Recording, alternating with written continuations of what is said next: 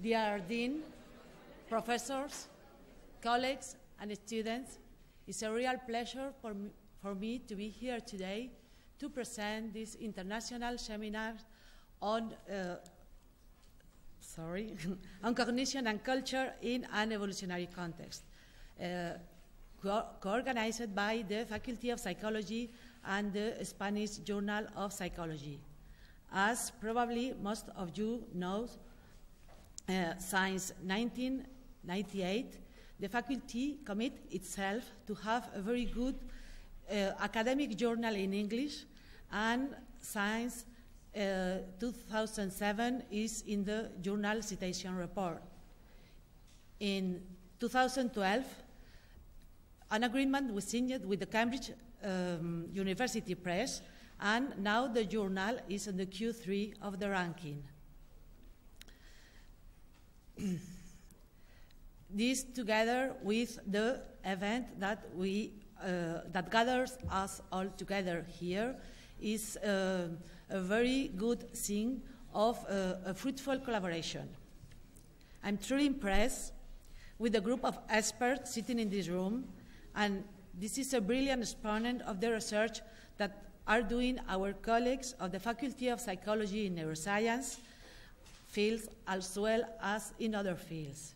It's an honor and a privilege to have them sit with us, and I really thank them, and also Professors Colmenares and Hernandez Lloreda for the effort they made to bring them here. I'm sure that these 2 days of meeting and discussion will bring all the attendants the chance to examine the origin of human culture from an evolutionary and development perspective, and also to address the controversial issues of whether non-human animals have culture or not. It being such an exciting topic, and the reason why we are here today, I give the word to the psychology faculty deans, not without first thanking her for all the work that has been done to make possible this discussion forum in the Complutense University of Madrid.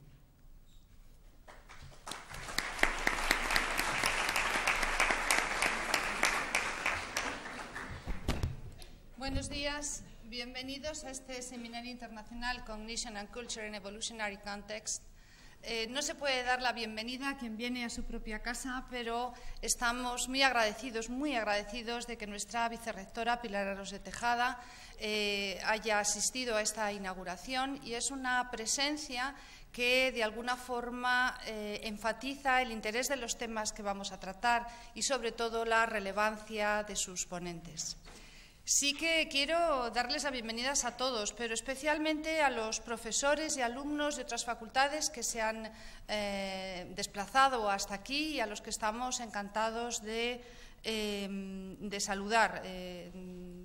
Vienen profesores y alumnos de la Universidad Politécnica de Madrid, de la Universidad de Castilla-La Mancha, la Universidad Autónoma de Madrid, del CEU, de la UNED, de la Universidad Alfonso X, la Universidad de Nebrija, la Universidad Politécnica de Valencia, el Instituto de Salud Carlos III y de nuestros propios centros adscritos de la UCM, también vienen del Centro Villanueva y del Cardenal Cisneros. Es muy probable que no estén todos aquí porque estas horas son horas de tráfico que a veces impiden llegar a tiempo. Quiero aprovechar también para saludar al decano del Colegio Oficial de Psicólogos, el profesor Fernando Chacón, que está siempre dispuesto a secundar nuestras iniciativas y hacernos algo menos difícil los asuntos de la financiación. Professor Tomasello, Professor Whiten, Professor Boyd, Professor Van Schaik, Professor Leland, welcome to the Faculty of Psychology of the Universidad Complutense de Madrid. Certainly, you know, our university is very old, is very big, but as a public university, is also modest in its resources. So we want to let you know how much we appreciate your generosity of spending your time and sharing your work with us. Thank you very much. We hope, we really do, you feel from now our faculty as yours. I should have a word of thanks to my dear colleague, Professor Javier Vandrés, who leads the Spanish Journal of Psychology and who took the initiative to organize this international seminar with the priceless assistance of Ana Montero. And of course, I should mention the fruitful and enthusiastic work done by our dear colleagues, Professors Fernando Colmenares and María Victoria Hernández de Oreda. Without all of them, this meeting wouldn't have taken place. Well, I'm sure we are going to learn a lot and to enjoy as well. Y que las palabras, las sinceras y debidas palabras de agradecimiento, no nos resten muchos minutos del tiempo que disponemos para abordar los apasionantes temas que tenemos por delante. Así que muchas gracias a todos y a todos de nuevo, bienvenidos.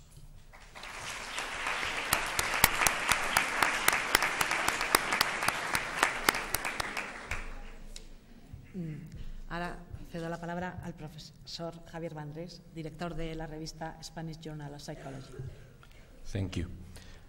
Just a few words to give you our warmest welcome to the Universidad Complutense. The Spanish Journal of Psychology is deeply honored for having you in the Advanced International Seminar on Cognition and Culture in Evolutionary Context. The subject of the natural history of human thinking has been central in Spanish science for more than 4 centuries now. And it is not surprising, since the discovery of the New World by the Spanish crown opened up a whole new set of questions on the relationship among natives, animals, and Europeans. One of the first questions the Spanish scholars had to answer was, are natives human beings, or are they just a kind of highly developed animal? And this question had a very important practical implication, since slavery was already illegal in 16th century Spain. The Spanish crown scholars soon sentenced that natives were humans and they could not be used as slaves, although this had the unfortunate side effect of promoting black slave trading from Africa. These days, I remember a paper Professor Javier Campos, who is here today, Professor Rafael Llamona, and I wrote on behavioral observation in America, the Spanish pioneers in the 16th and 17th centuries. Don't panic, I am not reading the paper. No. But I just want to remember a quote from Bernabé Cobo, a Jesuit who in 1642 finished his Natural History of the New World. He wrote, discussing the mind of the monkeys in the New World, he wrote, the Indians call them the biggest of them all Sacharunas, which means wild and sylvan men. The Indians believe that the only reason they don't speak is that they do not wish to pay taxes. Tax cheating. I wonder if tax cheating has received the attention it deserves as a factor in the evolution of the human mind. I'm sure these and much more substantial questions will be answered in this seminar, and I just want to welcome you again to Madrid and our school. Thank you.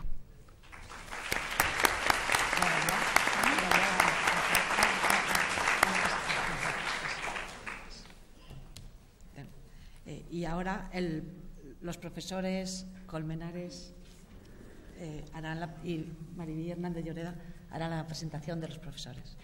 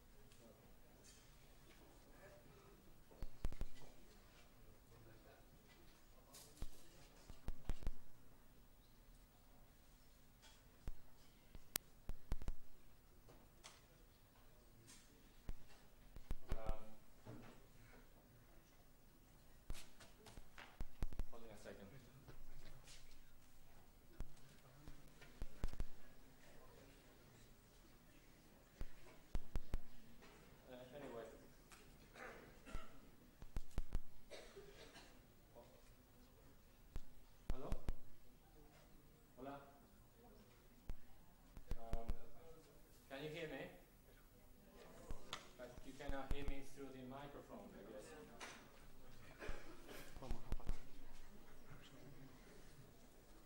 This makes things more challenging.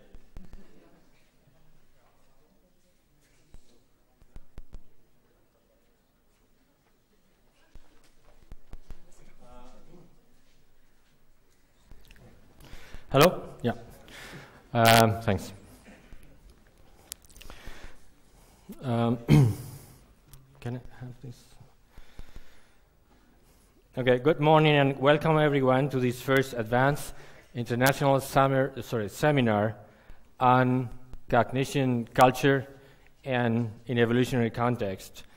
Well, you know that my name is Fernando Colmenares and Maria Victoria Hernández Lloreda. We are responsible for inviting the speakers, and we will share the sessions that we will have over this 1.5 day meeting. So the first thing I want to say is that we wholeheartedly thank the speakers for coming, for accepting to be involved in this project, and for making room in their very busy agendas and to come to Madrid and to share altruistically rather than mutualistically their knowledge with us. So, as you can see, the screen is black. It should be some much nicer image over there. So I would like to stress that the 5 speakers are among the top 10 leaders in the field. And science, I would say, is what scientists do, and science progresses when scientists work hard and make the results of their work visible by publishing it in the best scientific journals, and when they spend time training and teaching predoctoral and doctoral students. And okay, I'm here. So I would like to say that this is a very good example of cultural inheritance, the experience that we are going to have here. I would also say that science is the outcome of creative minds working collectively, and it is disseminated through all the 3 modes of inheritance, so horizontally, obliquely, and vertically. Importantly, an indicator of how much a scientist has potentially contributed to push forward a field of science is the number of intellectual offspring or descendants they produce, and the number of citations of their work. And the panel of distinguished speakers that will deliver the forthcoming lectures excel in all of these respects.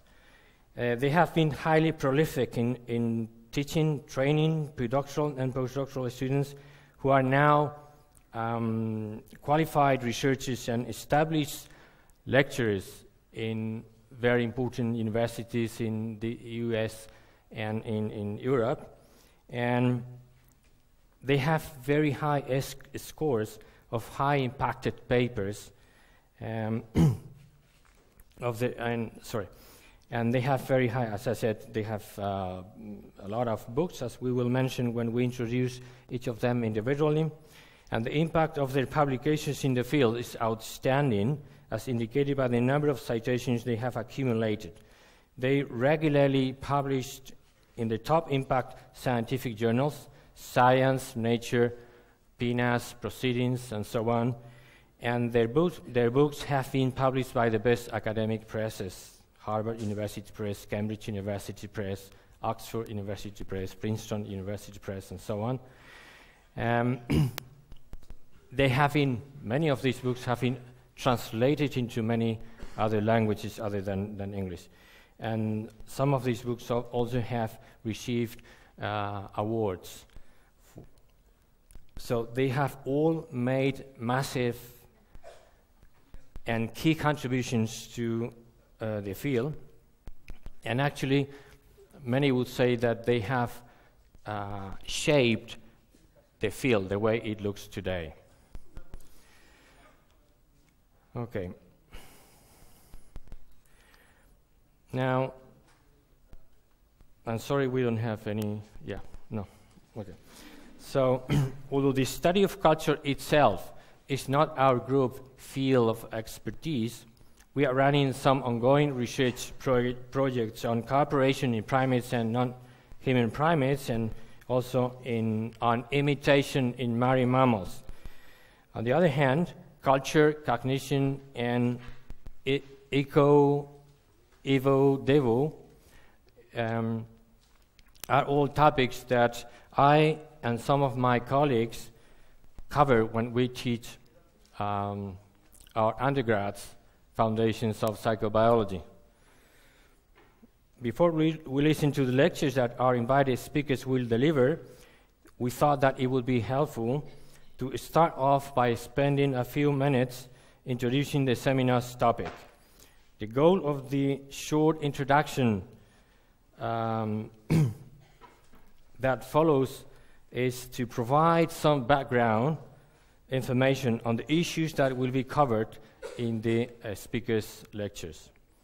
Of course, we hope you enjoy this seminar and find it a learning experience worth spending your time on. Okay, now things are getting complicated because I now would need to have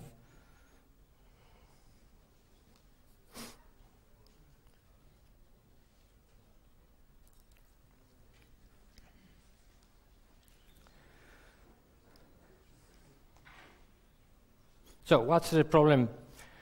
What's the major topic that we set out to address in this seminar? And the picture that will come out soon will show, I think it captures very well, very nicely, the problem. We're gonna see two young primates, a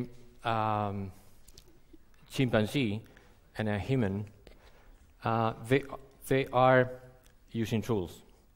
So the chimpanzee, well, actually, this is the picture that is in the poster announcing the seminar. So you might remember it.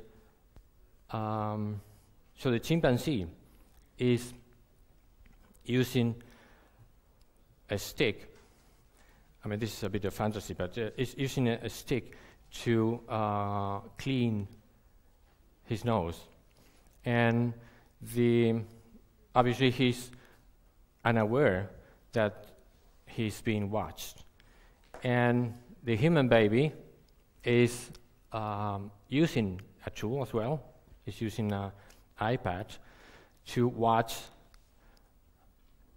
her cousin primate using a tool. Obviously, she's unaware that it has taken many generations to produce that tool.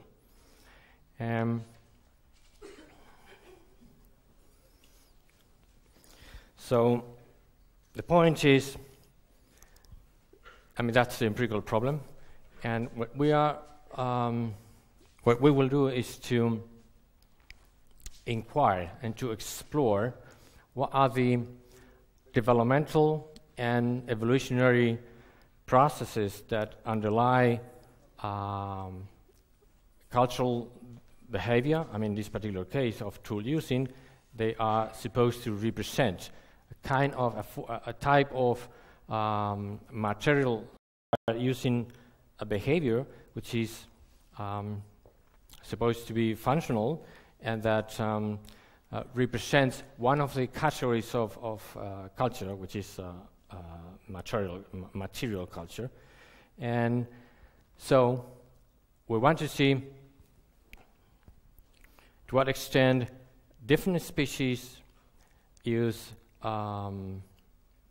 comparable behaviors to solve a particular task, and to what extent those behaviors, those, in this case, things that can be observable from outside, are actually based on the same cognitive mechanisms. And so this is one of the major challenges in this area, which is to what extent comparable behaviors are actually based on processes that might be analogs or homologs.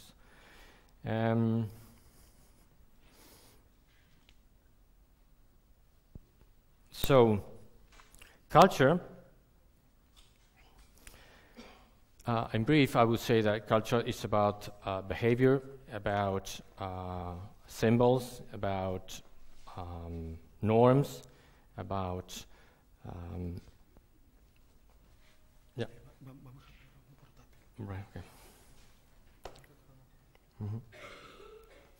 So, one way of defining culture is to say that culture is about the way we do things, the way we play music, the way we write literature, the way we dance, and so on, and the way of course the way we behave in different contexts.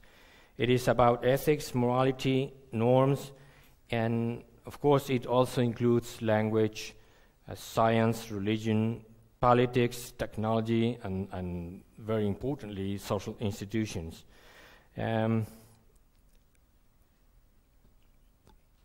So we know that culture is sustained by cognitive mechanisms and by brain structures, and something that we want to study is what is the nature of the relationship between observable behaviors, observable brain mechanisms, and unobservable cognitive mechanisms that have to be inferred from behavior.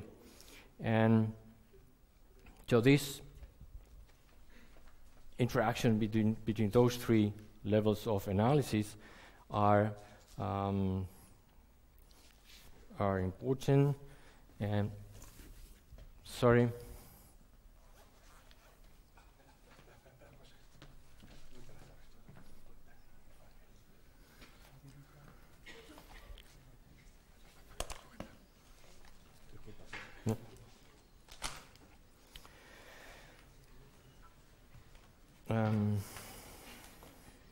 So here I give two working definitions of culture. I must say that there are many in the field, that there is not a consensus about which one is the best, and then I anticipate that the speakers will have their own, probably they will have their own definitions, and as always, definitions tend to be tailored to the researcher or the field interest. So the first definition,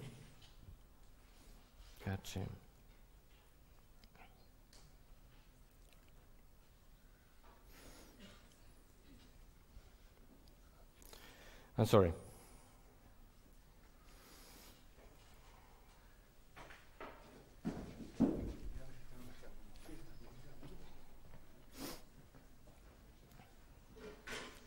¿Puedo meter esto?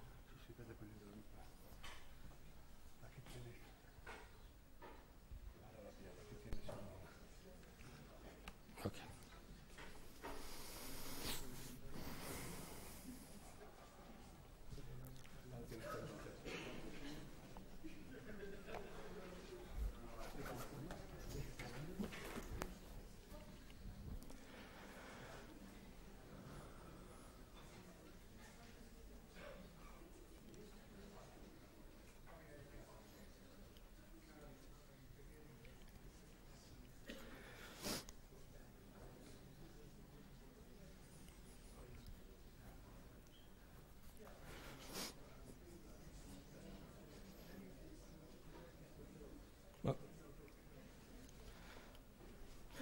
El ratón. Esto, perdona, vale.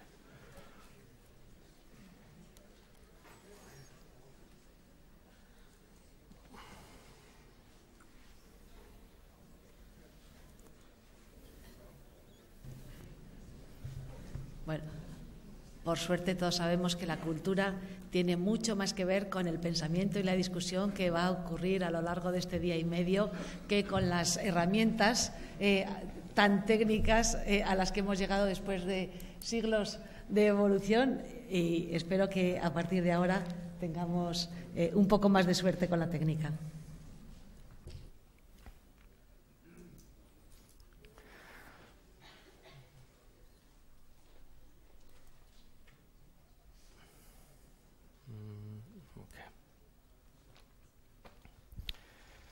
Okay.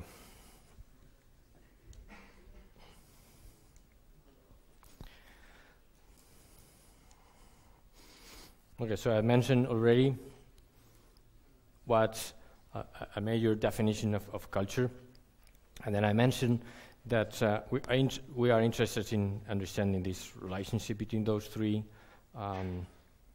levels of analysis. So how is culture interacting with the cognitive systems that sustain cultural behavior, and how those cognitive systems actually depend on brain functions and brain organization, and then how the two of them contribute to the kind of observable behaviors, cultural behaviors that we see. Now, I mentioned that I was going to give a couple of definitions, a broad definition in which we emphasize the fact that information is learned or is inherited from others, that those behaviors tend to be group-specific, group-typical, so there are intergroup differences in the behaviors, and then they tend to be stable across generations. And then we have the narrow definition in which researchers get a bit demanding, and then they restrict cultural behavior if it is based on two highly demanding forms of cognition, which is imitation and teaching. And also, they claim that the ratcheting effect, so the idea that culture is accumulated across generations, and they produce this large amount of cultural behavior from one generation, which is very different. And so this would be a caricature of what I'm saying. Obviously, I'm pushing a bit the distinction, but as you can see here, in each generation, the amount of information that is accumulated and it have to be processed and have to be passed on to the other individuals is a core feature of culture in this definition, in the narrow definition. Whereas in the other, what we see is that there are not very many differences across generations in the amount of information that is required to be learned. Okay, so this narrow definition emphasizes the fact that social learning can occur through many different vias, and what we see here is that there are many classifications. The taxonomies of types of social learning are really very abundant, and here we have one. So in the cognitively demanding version, categories of social learning, we have emulation, have imitation, and have teaching. So with regards to imitation, this could be a way of approaching the problem of imitation. So imagine that we are seeing someone using a particular behavior, actually behavior plus a tool, which might be a key, and is inserting the key inside a lock. Then these are the behaviors that can be observed, and what we see is that as a result, doing that produces a result. And the result is that the door is unlocked. So both are observable, and there is this causal relationship between what we see in terms of behavior, and in this particular case, tool use, and the effect it has. And then, depending on the response of the individual when he's doing this particular behavior, we can infer what was the goal of the individual. So if there is a match between the inferred goal on the part of the individual and the result, then we actually will be testing, and that actually that behavior was goal-directed, and it was obtained the result, the desired result. So if we bring this into the context of the study of imitation, the individual becomes a demonstrator. He may not know that he's being observed. And then we have the observer. This is a scheme, this is an approach that was proposed by Joseph Kuhl and Melinda Carpenter. And so they wanted to see what were the sources of information that could be processed and taken into account in order to produce the different categories of social learning, categories of imitation. And then what we see is that the observer can see the behavior, can see the result, and may be sensitive to, may be able to understand and to perceive what are the intended goals of the individual. And again, I want to emphasize that individuals can, there are certain elements in this chain that can be directly observed, and then there's something that has to be inferred from those observations. And it seems that at least this is something that is changing very rapidly in the field, but in 2011, some experts in this area would say that both chimpanzees and humans are able to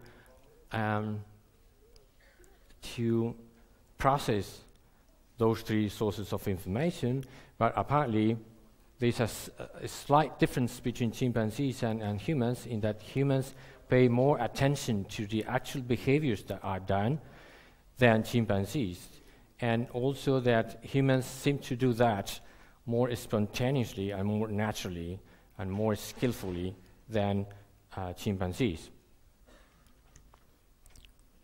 So the second, I would say, highly complex forms of social learning is teaching. So here we have a definition that could illustrate this process, in which what we see is that on the one hand, there is the instructor, which scaffolds the pupil to by providing information that she doesn't know, and to actively correct mistakes that she could make, on the one hand. And the other, this is also very important, pupils learn behavior, but they also learn things that are not tangible. They learn concepts, and they learn how to use them to actually create knowledge, if they like.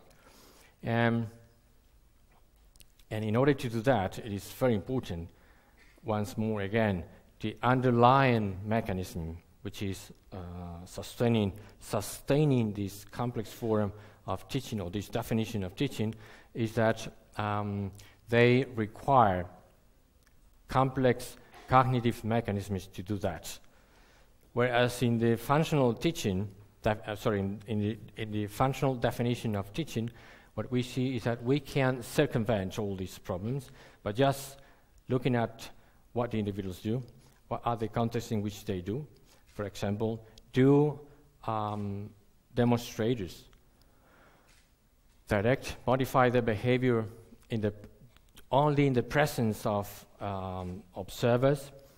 So, like, they may take into account whether the observers are already experienced or unexperienced, and Also, in this functional definition, it is very important to mention that the instructor incurs some cost or no immediate benefit, whereas the pupil gets information that otherwise would take maybe weeks, months, or years to pick.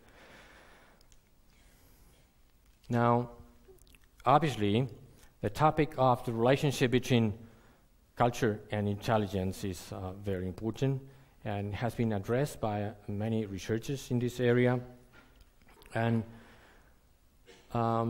basically, the idea here is that every trait and every ability, every cognitive skill is thought to be selected for in a given environment. So there are certain environments, certain niches that select for greater intelligence. Whether we consider that intelligence a domain general capacity or a domain specific, what we see is that there should be a relationship between the demands that the individuals encounter in their niches and the traits that they evolve in order to meet those demands, in order to adapt to those demands. And in this particular area, so there are, there's this idea that maybe the complexity of the social environment, the social niche, has promoted the evolution, the greater intelligence, and whether what happens is that those niches have selected for very specific, let's say, modular kinds of intelligences.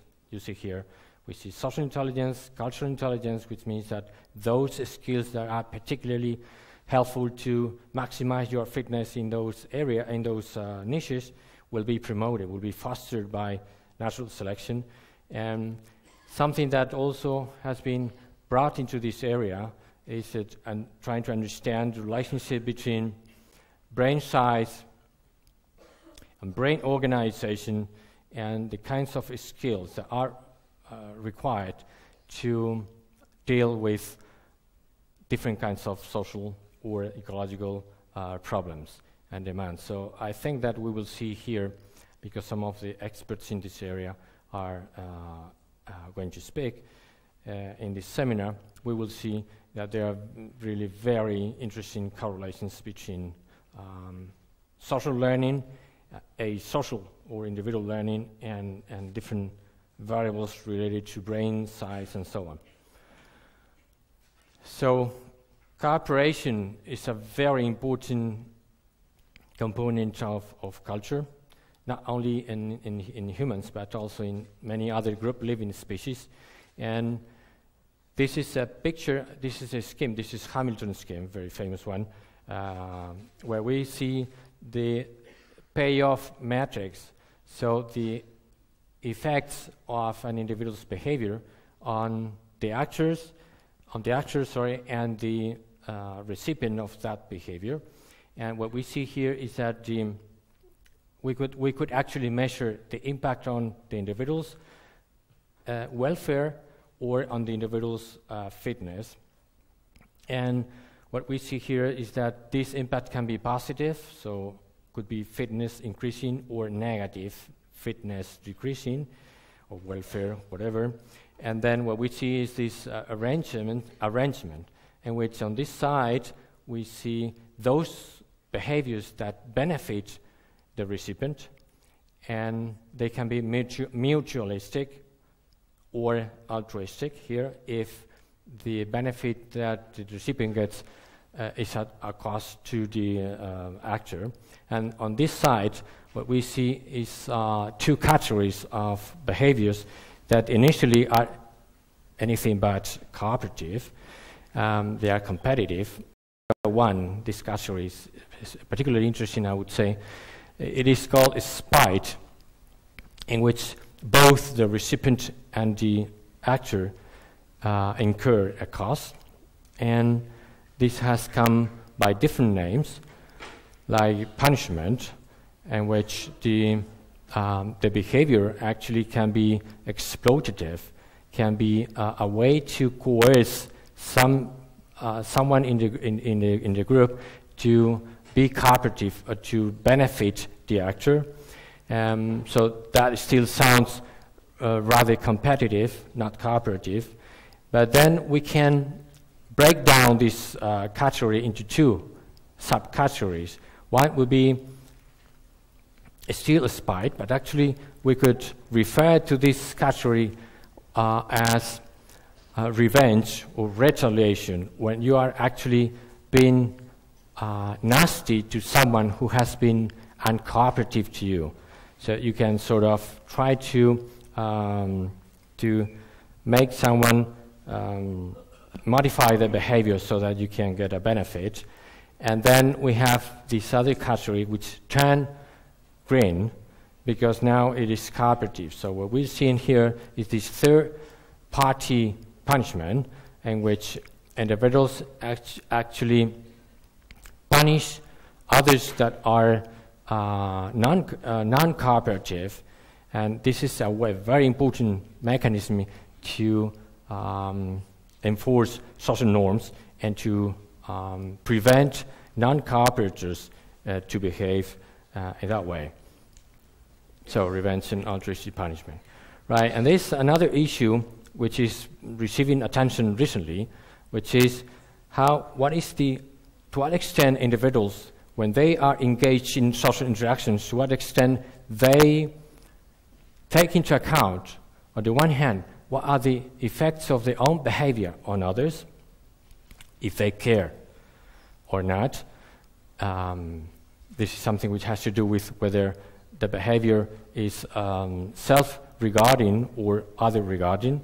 And also it is important, as you can see here, to understand whether they are really concerned and to what extent they can sort of connect with the feelings that others have, and they can have, those feelings can be aligned, which means that, for example, in this particular situation, they are happy when others are happy, or another form of alignment of emotion is when you are sad when others are sad. So that's empathy.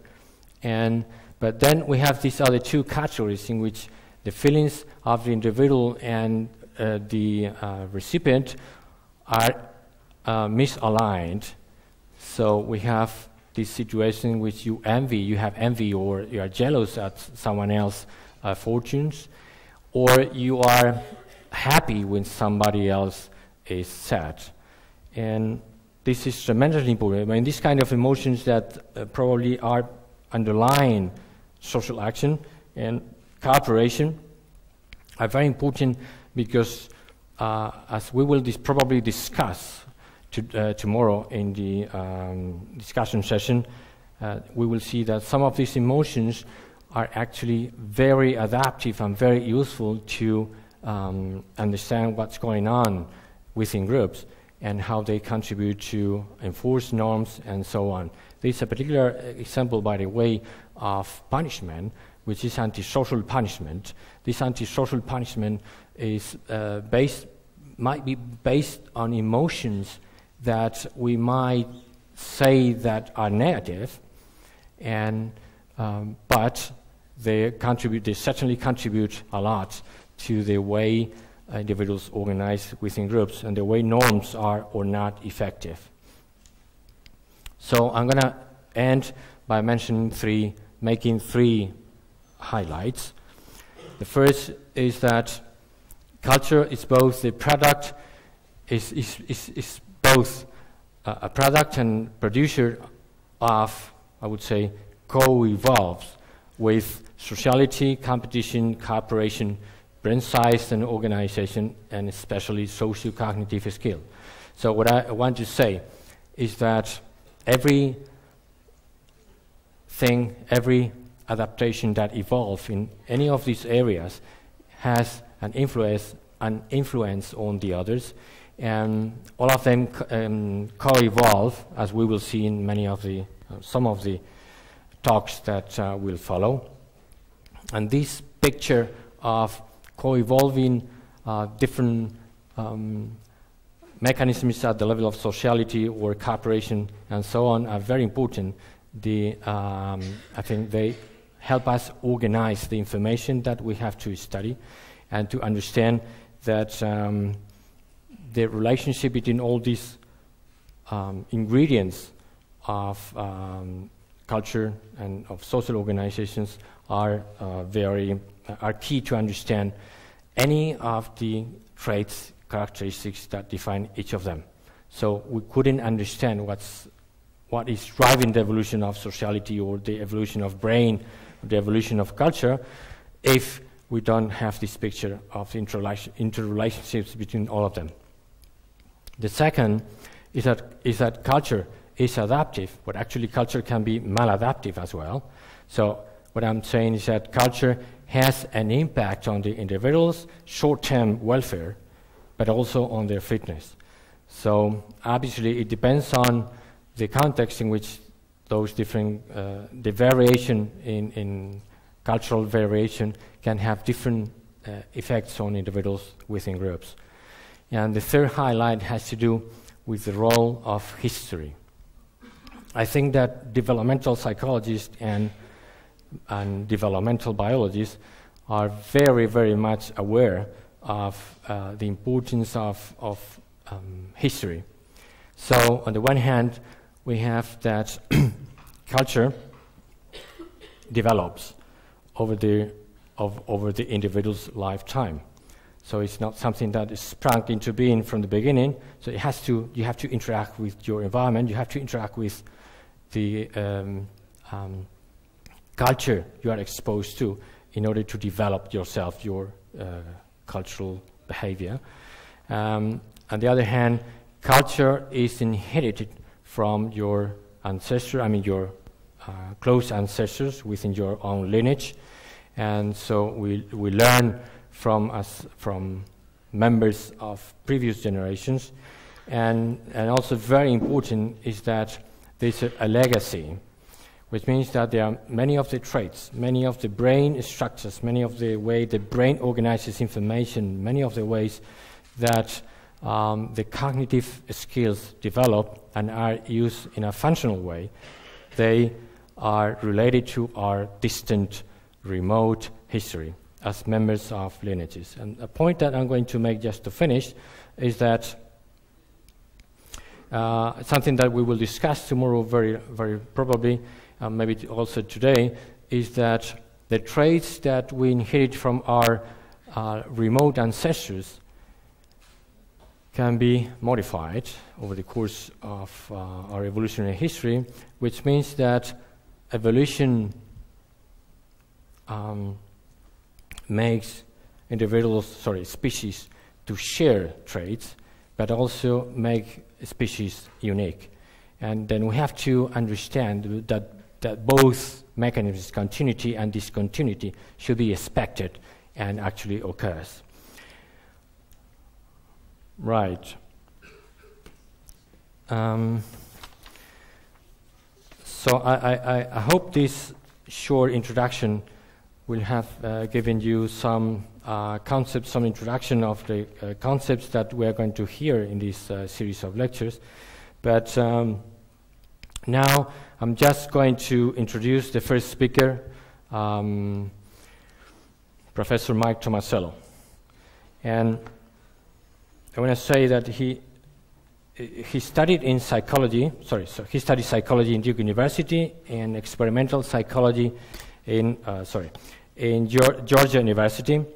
He held positions from 1980 to 1998 as assistant, associate, and full professor in Emory University. And since 1998, he's co-director of the Max Planck. He's also co-director of the Wolfgang Keller Primate Research Center, and he's one of the, I believe that he's the managing director of the Max Planck Institute. His research focuses on processes of social cognition, social learning, and communication and language in human children and great apes. He has produced a lot of books. Some of them have been translated into 13 languages, and I'm not going to mention because you can actually check this information in the internet. He has received many awards and international prizes for the books and obviously for his contributions to this field. I can mention the William James Book Award by the American Psychological Association, the Fishing Foundation Prize for Cognitive Science, the Sir Frederick Bartlett Prize and Lectureship in the United Kingdom, the Heineken Prize for Cognitive Science, Royal Academy of Netherlands, and the last one I have here is the Helmut Plessner Prize by the Helmut Plessner Society. So thank you very much for coming. Mike.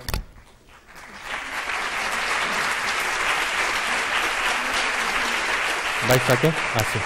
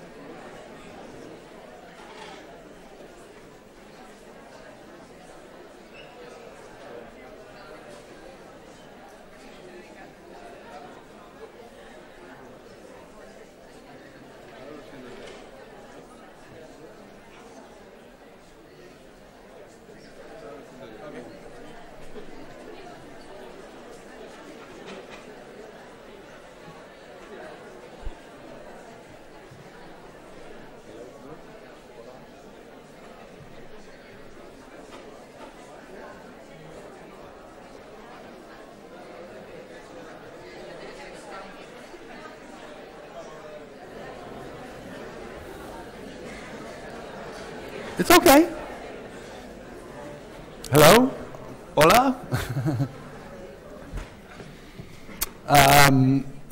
I spent the summer in 1967 in Madrid, before all you were born. And it's one of the great times of my early life, and I'm really happy to be back here. The presupposition of all of us here that you'll be hearing today is that culture is a product of evolution. It's a way of adapting that certain species have come to and other species perhaps not.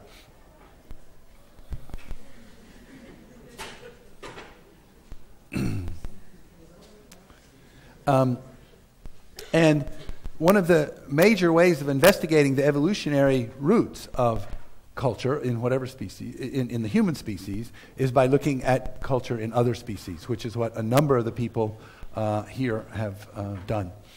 And the dimension that has been focused on mostly is the dimension of cultural transmission. That is, in the biological way of looking at things, there's genetic transmission of information, and then there's this cultural transmission of information by social learning, and so forth. And the dimension that I would like to focus on today is the more coordinative dimension. That is, things like collaboration, communication, and in the case of humans, social institutions, which are the way we coordinate ourselves together in a culture to create these supra-individual structures like a collaborative group or a social institution.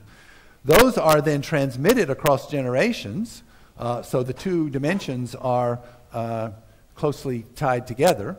But I'm going to focus on cooperation, coordination, communication, collaboration, all the co's, the co-doing things together. Now, the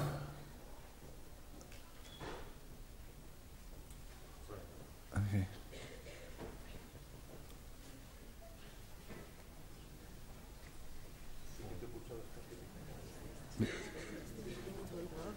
No. No, because of the videos. Yeah. Mm-hmm. It can't go over the other machine. It can't go over to the other machine. It has to stay here. I have videos and they're all over the place. It has to be on this machine.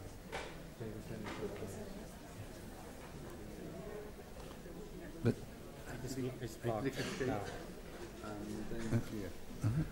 No, y se acaba así. Se hace un stand-by y solo puso dos capítulos. Vale, veo que sale ahí la imagen, con lo cual me da.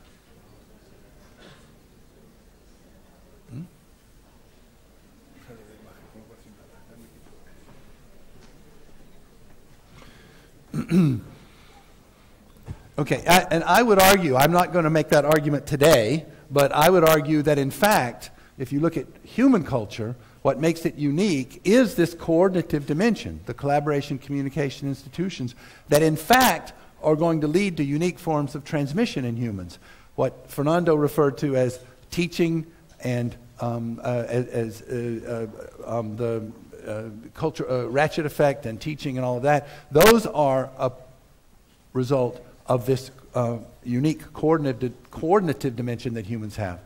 Okay, the starting point is, in talking about all this collaboration, communication, coordination, the starting point is going to be the intelligent action of our nearest primate relatives, the mainly chimpanzees I'll focus on.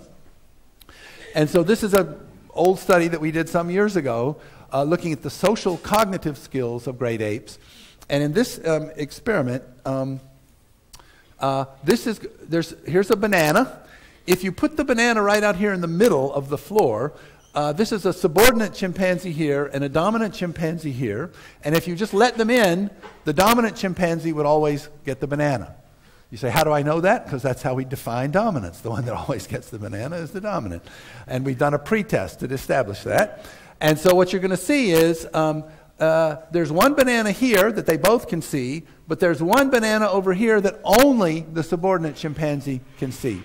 So it's kind of knowledge versus power. The dominant knows about that one, and you'll see what the subordinate does is the door will go down so he can't see what the dominant is doing.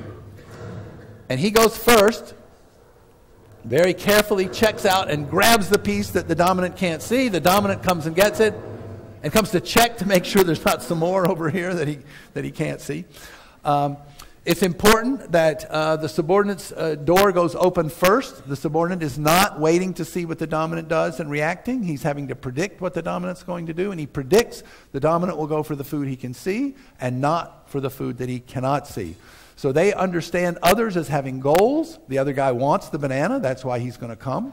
And he has perceptions. He can see the banana.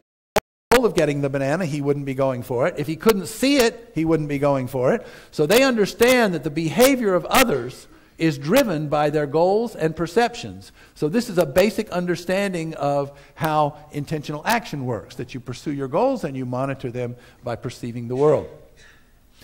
But it turns out, the hypothesis that we've been investigating for some time, it turns out that chimpanzees do this most often in competition with one another.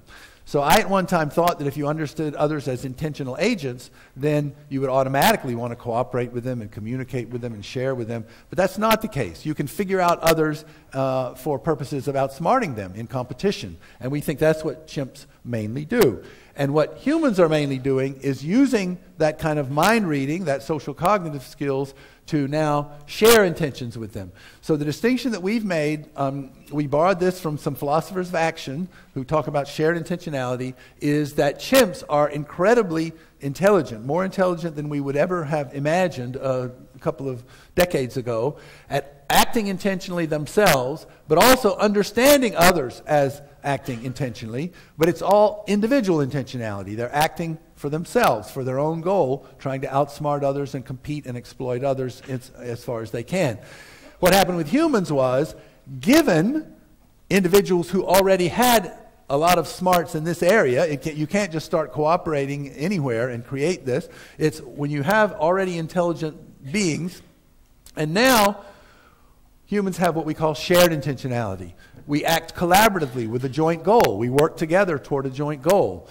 We have shared attention. We both know that we're both focused on this and we're monitoring one another. So we're sharing goals, we're sharing intentions, and so we create this triangle of we're both going toward the same goal, and we know about one another that we have the same goal, and we're doing it together.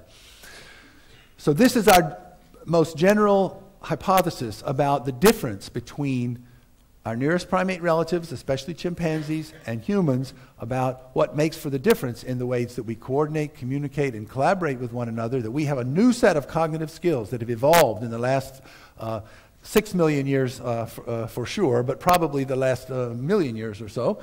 And these enable us to interact with others in unique ways, and also to pass along information, teaching and everything else as well. Now, in some more recent theoretical work, we've actually divided shared intentionality, if we think about human evolution, into two key steps. One of them is joint intentionality, which is between individuals. So you and I collaborate to get something done. We hunt together for an antelope or whatever it is we do. We have joint action. Joint action. We form a joint agency. Some of the philosophers talk about we have a joint agent. We are a single agent with two individuals. We have joint attention, common ground, joint commitment to one another. It's all second personal. It's about you and me working together, all right, as individuals. But then later, and this is the focus I believe will be the focus of the other talk this morning, Rob Boyd, we've done a lot of talks together, is collective intentionality or culture proper, which is the topic of our seminar here. This is about things that are not about you and me as individuals. This is about things you and I are both born into as members of our culture. Conventions, norms, institutions, cultural common ground. You and I have never met, but there's certain things that I'm sure we all know together as being part of Western culture in general. Normative self-governance. We follow moral rules, and not only that, but we expect others to follow them. We think badly of others who don't follow them. We think badly of ourselves and feel guilty if we don't follow them. All of these things are about our cultural expectancies and our life in a group. This is about individual relationships. This is about life in a group. Okay. Now, Rob Boyd, who will talk after me, will focus on this level, and this is the level that really gets us to uniquely human culture. But I've argued before, and I will argue again here, that this is the thing that you can already see differences between humans and non-human primates, chimpanzees, even in young children. So in young children who are not yet fully cultural beings, they don't have all the moral norms, they don't really know a lot about institutions, that kind of thing, they're already cooperative in unique ways. So I'm going to say just a little bit at the end about this, but I'm going to mainly focus on the ways that humans collaborate with one another.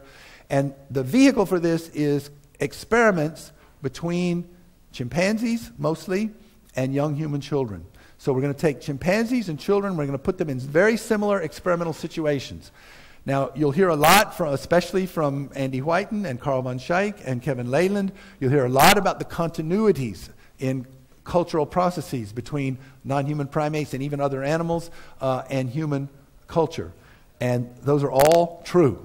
But the humans also have some special things, and these special things are what I'm going to focus on.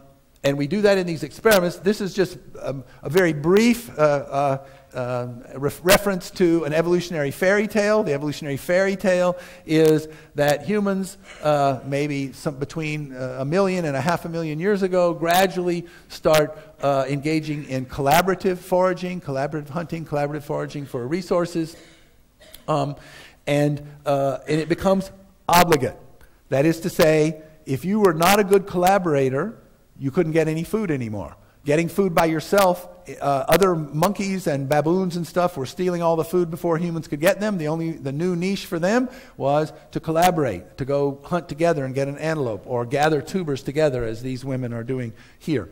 And so, if you weren't a good collaborator, you died. Okay, that was all there was to it. So, and now you and I go collaborating sometime to kill an antelope. We kill the antelope. I eat it all and chase you away. Well, next time you're not going to choose me as a partner. So if you were a bad collaborator, nobody wanted you as a partner. And so you were out. And so that's the selection pressure that led to this cooperation among individuals, is social selection for good cooperators. So now what I'm going to do is I'm going to go through 2 sets of experiments. One motivational, one focusing on motivation, the other focusing on cognition, for ways that human children are already adapted for this special form of collaboration in a way that great apes are not. The differences are really subtle. Great apes collaborate, great apes communicate. But that's why we need these comparative experiments, because you need to put them in exactly the same situation, or the situation as close to exactly the same as possible, and see if some subtle differences emerge. And that's what our whole research program is about. So I'm going to just briefly talk about the motivation to collaborate, the motivation to share the spoils of the collaboration, which is key, and the motivation to exclude free riders. All of these are key criteria that enable the evolution of cooperation in some new ways. So here's a very, very simple experiment. The chimp comes in, and this is done with children and chimps, but sometimes I show chimps and sometimes I show children, but almost all of them are comparative. So that's the, anyway, so the subject comes in, and there are 2 boards with food on them here. You're actually going to see a video of how the board works in a minute, but I'm going to show this first. The boards have exactly the same rewards on them. There's 1 banana for this guy, and 1 banana for this guy. And the same here, 1 banana for this guy, 1 banana for this guy. And the subject's choice is, do I want to pull in this board collaboratively with this guy, or do I want to pull in this board by myself? The rewards are exactly the same, both for me and the other guy. So the motivational side from the food point of view is absolutely the same. But what do I choose? Chimps are indifferent. They slightly go more for the individual option, but basically, since the food is the same, they go the same. Kids are almost 80%. They prefer to collaborate. Well, why? Well, collaboration is fun. They like it. They prefer it. That's all there is to it. So that's why I said this was very simple. It's a very simple experiment. Which do you prefer? And children prefer to collaborate, and the chimps are indifferent unless, anybody who knows anything about chimps knows how to make them go one way or the other. All you have to do is double the food over here, and now they prefer the collaborative one. So if you double the food on the collaborative option, you can get them to go for it. So this shows you they're going for the food, and the kids are motivated by the collaboration per se. It doesn't say that chimps don't collaborate. They collaborate. Almost half the time they collaborate. But this is a difference in motivation.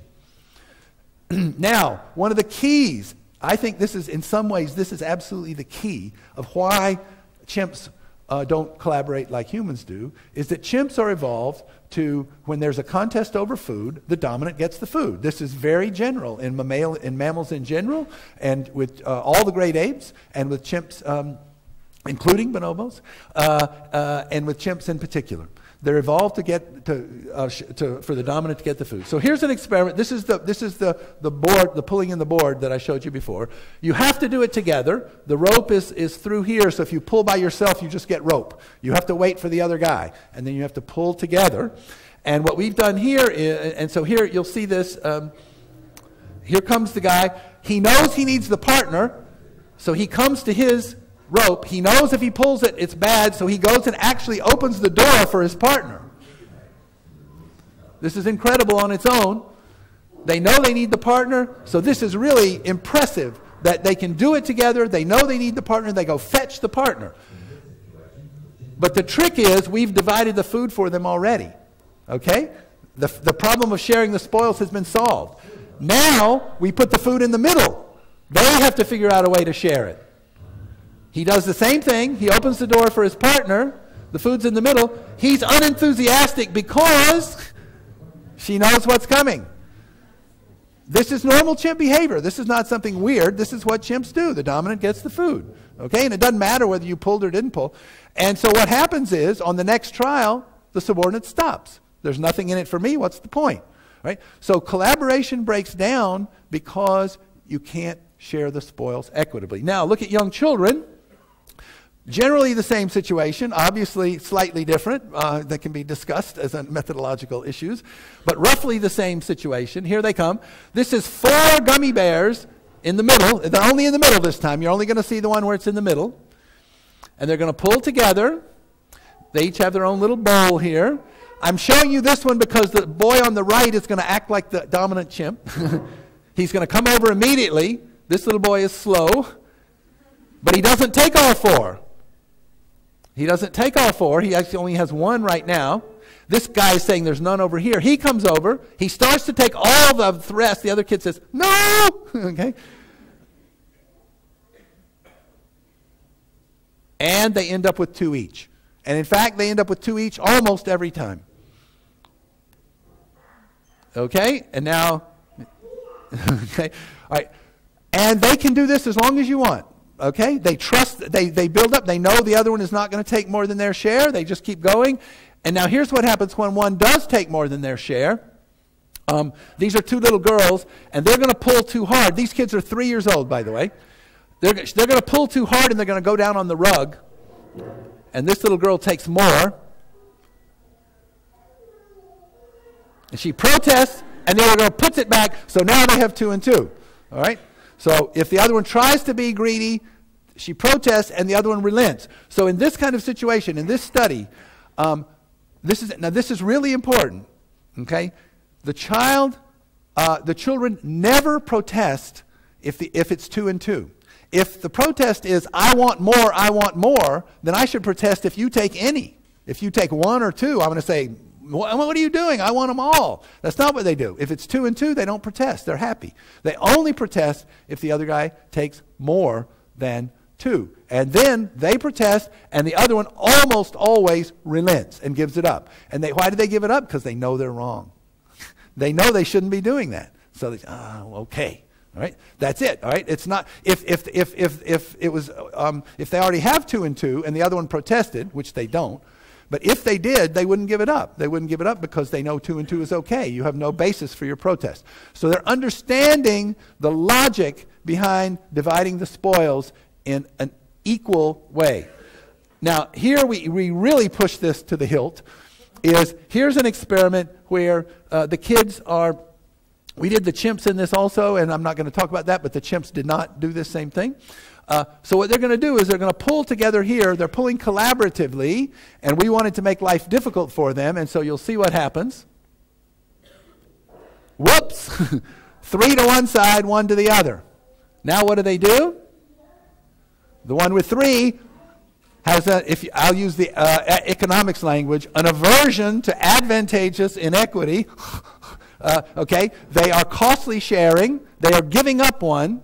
And they are giving up 1 because we pull together, we should have an equal share. So they do this 80% of the time. 80% of the time, they give up 1. Research on 3-year-old children has consistently shown 3-year-old children are selfish. You give them a bunch of stuff, you say, share some with your friend. share whatever you want. And they'll give one, they just minimum. That's because they already have it in their possession. Here's a situation where nobody owns it. It's out in the open. This would be like collaborative hunting. Nobody owns it. It's already out there. We produce it together, and now we share. So we had a control condition where they come in, and it's already divided 3-to-1. We actually had another control condition where they pulled and they produced the 3 and the 1 separately. And when they do that, they almost never share.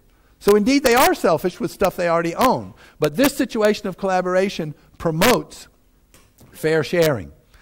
So we think this is evidence, or at least consistent with the hypothesis, that collaboration generates a sense of equal sharing in humans naturally, and it doesn't in chimps. So chimps don't voluntarily share that much. We constructed a situation where they could protect their 3 or let the other guy reach over and grab their 3, and they didn't care one way or the other. Whether they produced it together or didn't produce it, it was the same. Right? So there was no difference between collaboration and non-collaboration in the chimps. Okay, so this is the sharing of the spoils. You can't get collaboration going if everybody's not incentivized, if everybody's not motivated, and if one guy's hogging all the spoils, you're never going to get motivated. So to get collaboration going in humans, you need some kind of tolerance and understanding of doing it together. Now, another critically important aspect of this sharing of the spoils is excluding free riders. Rob and others have done all kinds of models of the evolution of cooperation where the basic premise in all of them is you can't have free riders because they undermine the whole system. So you can't have people that wait for you and I to do all the work, and we work for an hour hunting an antelope or 5 hours hunting an antelope and killing it, and they come up and say, oh, I'll have my share now. All right, that doesn't work. It undermines the whole system. So we had an experiment where this was done with children and chimpanzees. I'm showing you the chimpanzee version here. And it's a 2x2 experimental design. I'll just focus on the key thing, which is that either this guy helped to pull or not, all the rewards are coming to one guy. And the question is he going to share them? If he helped to pull, then he should really share some with him because he helped produce them. All right. Or if he didn't pull, and actually when he didn't pull, it was because this guy had both ropes and he could pull it in together. If he didn't pull, then there's no reason to share with him. He's a free rider. Right? And what we found was that the chimps don't care whether the other guy pulled or not. They share with him a little bit or not so much. It depends. We made this actually so they couldn't really monopolize it. It was this big mango or something like that. So any case, and with children, we actually had to ramp it up a little bit. So let me be honest with you. The first thing we tried, they didn't exclude free riders very well. But then we had the kid come in together and say, no, I don't want to do that. No, I'm going to play something else instead. And now the guy produces it by himself, and he comes over and he says, now I'd like some, and they don't share with him. So they exclude free riders if they kind of announce their intention to not participate.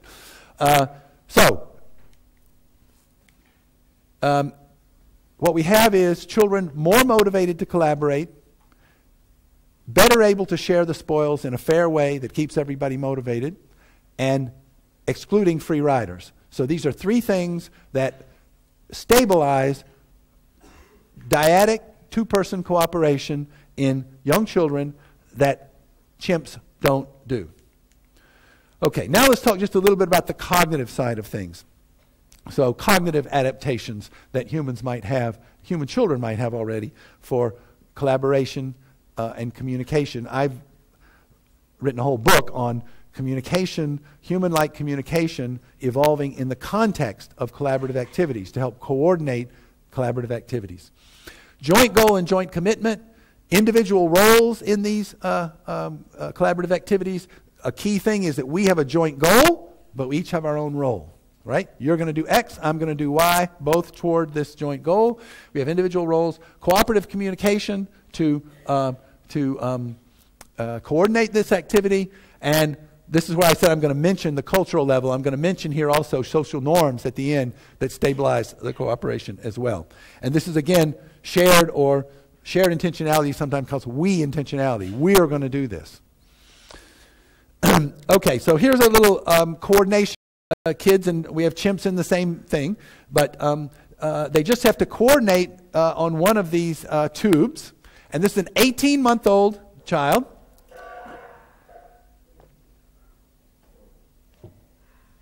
And you see he's coordinating quite well. He's going to tease him, okay? He starts to put it in the other one, but see, he's kind of got a play face, and then he comes back to the other one. Now, the experiment is that the human is now going to go blank. He's going to quit cooperating. Now, what does the child do when he quits cooperating? He says, come over, play your part. What are you doing? Come. Okay, come do your part. He's got his hand stuck in the tube. Now he extracts it and says, come, do your part. Right? So now he comes back again. So he's programmed, the experiment, he's programmed for 15 seconds not to do anything, and the children almost always do some form of communication, beckoning, pointing, something to get the other guy to re-engage in the collaborative activity. Now with chimps, this is a different experiment. I didn't show the other apparatus, the one with the tubes, because what the chimps preferred to do is they would put the toy in the tube and then they'd run around to the other end to catch it. So they actually preferred making it an individual game. But here's one where we made it where they had to cooperate. So cooperating here with a human. This is basically, there's some food in here, and she has to lift the door, and then the human can reach in and get it. And you'll see, and the point is, the human fairly early in this sequence is going to go blank. So now she stopped interacting. She's not reaching. So this is Annette, a human-raised chimp, not very happy. And now just coming around and basically trying to get it herself. So she's saying, this guy stopped. I don't know what to do, but I'll just try to get it myself. She's trying to get it herself. Now the 15 seconds is over. She's signaling she's ready. She's signaling she's ready. And indeed, they succeed. Okay? But notice, when the other one stops interacting, she doesn't say, what are you doing? Play your part. Why aren't you doing your thing? She just said, well, stuff happens, and then I'm going to go and try to do it myself. So they try to solve it by themselves. They don't try to re-engage the partner. So we have used this as one piece of evidence about the notion of a joint goal. The child has the idea, we are doing this. We are playing this game. Why did you stop? We're doing it. The chimps don't have the idea of we're doing it. They have the idea of you're doing that, I'm doing this, and it works out. Now, some people have asked me, they said, well, look, the kid's are collaborating with someone of his own species. There's a chimp collaborating with a human. Well, we actually had 2 human-raised chimps doing this, and every once in a while they would be successful. But guess what happened? You noticed here, the human got it and shared it. The one who got it didn't share it. So then nobody would pull the thing up anymore. So the failure to share the spoils again shows its face here. Now, the idea of a joint commitment. This is a little bit more. This is ratcheting up just a little bit from joint goal. A joint commitment, the philosopher Margaret Gilbert has a wonderful paper called On Taking a Walk Together. The idea is, I say to you, let's go have a cup of coffee. Let's go get a cup of coffee in the cafe, okay? And we start walking to the cafe to get a cup of coffee, and I just walk off. We said we were going to get a cup of coffee. You just can't walk off, right? Now, of course, I can walk off if I say, oh, I'm sorry, I just remembered something. Okay, I got to go do something. And then you say, okay, so you allow me to break the commitment, and then I can do it. But if I don't ask your permission to break the commitment, then we have a commitment. And that means following through until we reach the goal that we're going for. So what we did here was, these kids come in, and this is a stick with 2 buckets, 2 bowls on it, and they have rewards in them, but we've rigged it so that this little girl is going to get her reward first. Her hole over here is blocked, and you'll see what happens. So I actually, when I see this, I see early humans, I have to tell you. I see early humans here trying to work out a collaborative arrangement. And they finally get it up. She gets her reward. She has to go over here to cash it in, but she's not going to cash it in. The other girl asks for help. She sees this. Now she sees the problem. She didn't know it at first. And now they push it on up. And now they go over and cash it in, see? That's our reward for them. They get to put in this little thing. Now, importantly, we had a control condition here where the board with the stick with the bowl started right here. So they just came in the room, and this girl just reached hers with no collaboration. Now the other girl asks for help. They help her sometimes, but helps her almost twice as much if it's in the middle of a collaboration rather than just pure help. So again, the collaboration somehow structures helping your partner. Now that makes sense, right? We're doing it together. I need you. If you're unsuccessful, we're not going to be successful together. So I need to help you. In this case, we had the special condition where she got her reward first, and she actually doesn't need her anymore for her own reward. But still, we had a commitment. So we finish on through to the end. Chimps don't do this. So anybody who's worked with chimps knows we have them doing that pulling in thing. We changed it a little bit so it was on a side thing. They pull it in. Chimp gets hers. Game over. Okay? Tough luck for the partner, but I got out of it what I wanted out of it. I got the food out of it. And so that's the end of it. We sometimes talk about the chimp version of this kind of collaboration as social tool. They're using each other as social tools, which is quite clever, okay? Quite clever, but it's not the same motivation as a joint commitment, where we said we were going to do it together, and so we're going to finish it through till the end. Now, I will have to tell you that explicit joint commitments, where you say them out loud, you make a joint commitment out loud, is not normal in children. They don't do it very often. All right. So here is a case where I actually captured one on film, so I'm going to show it to you. This is a little. We had chimps in this one too. Well, you can see the slide over there.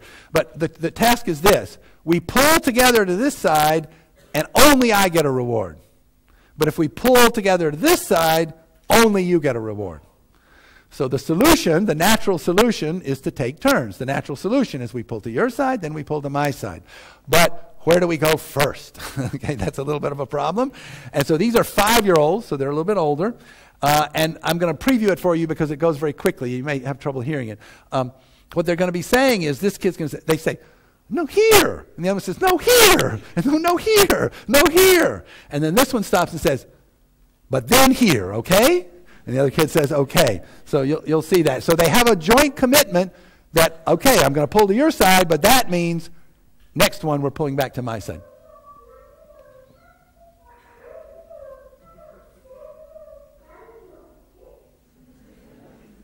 Okay, and so now they work it out. Okay?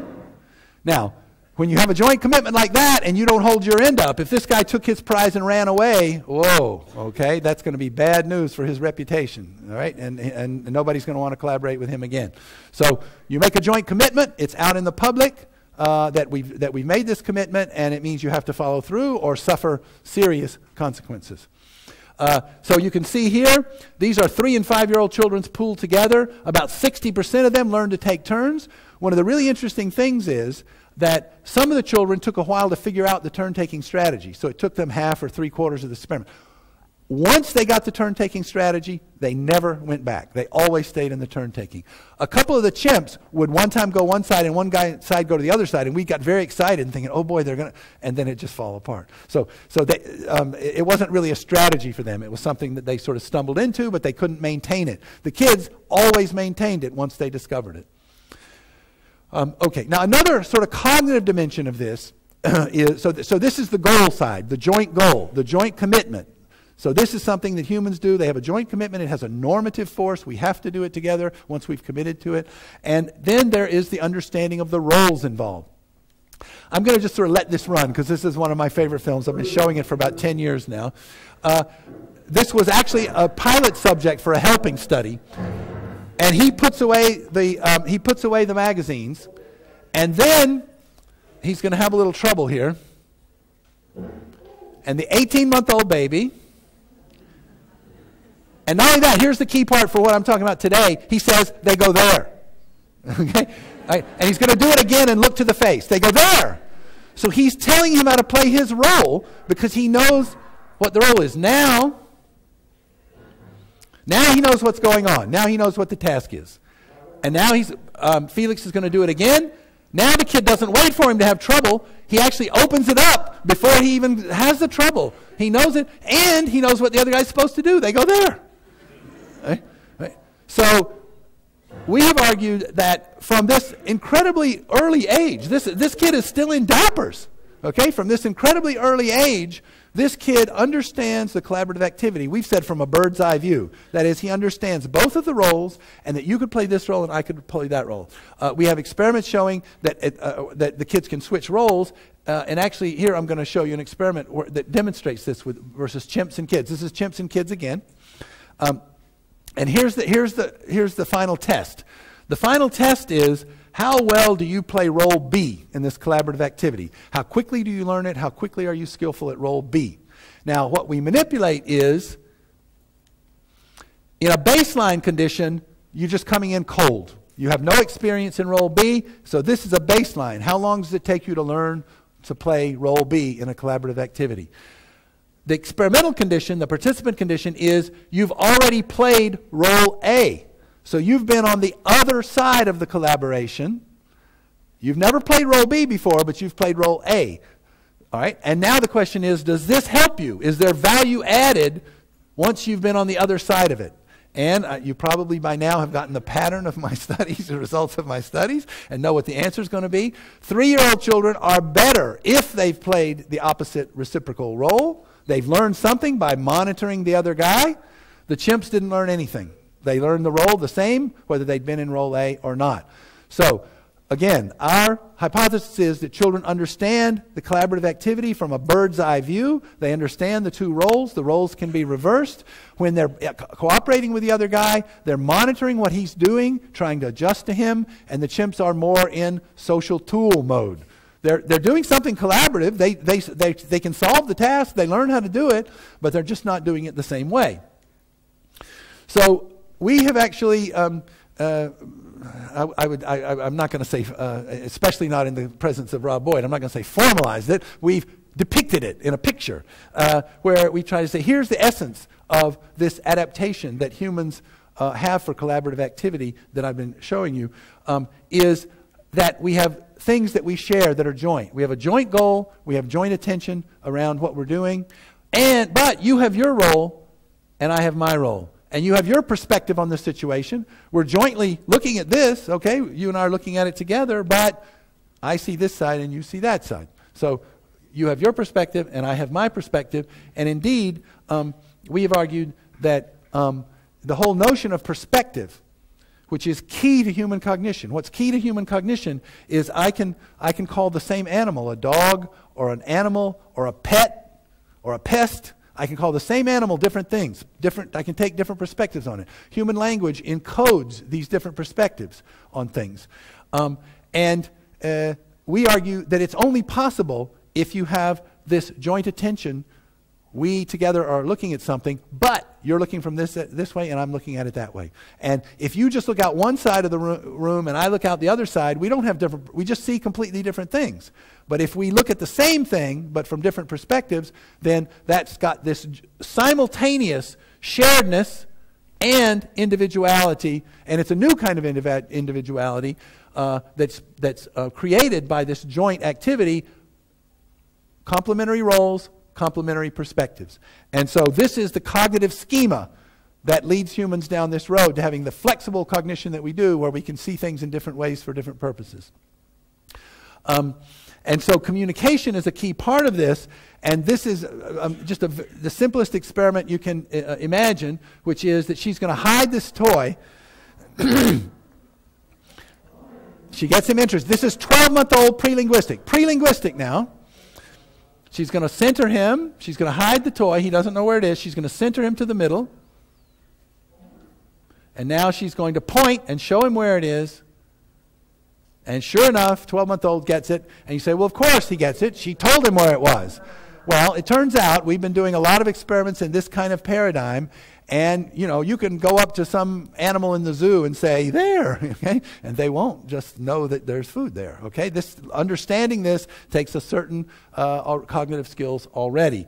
So, for example, when chimps are given this, and this is not just one study, this is a whole series of studies, you point and the chimp chooses randomly.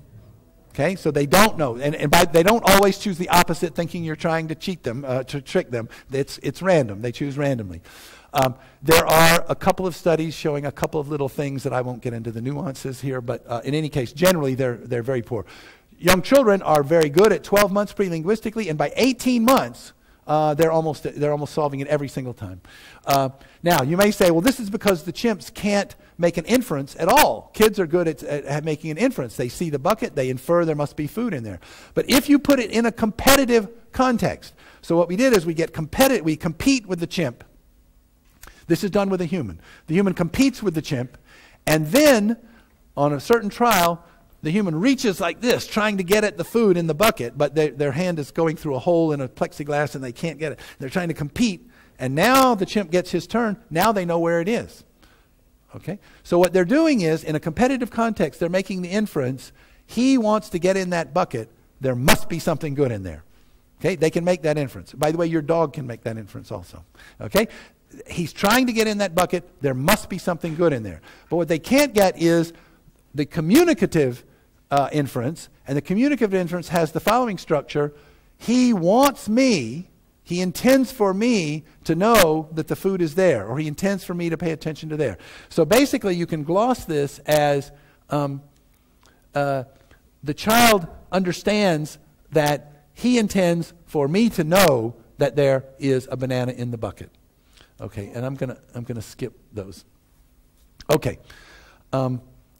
so the more cognitive side of human collaboration, uniquely human collaboration, is this structure of joint agency, this dual level structure, and it structures us having a joint goal with a joint commitment to which we both are normatively committed to pursue, and it structures our individual roles and our individual perspectives such that we are able to take the perspective of the other, to understand the role of the other.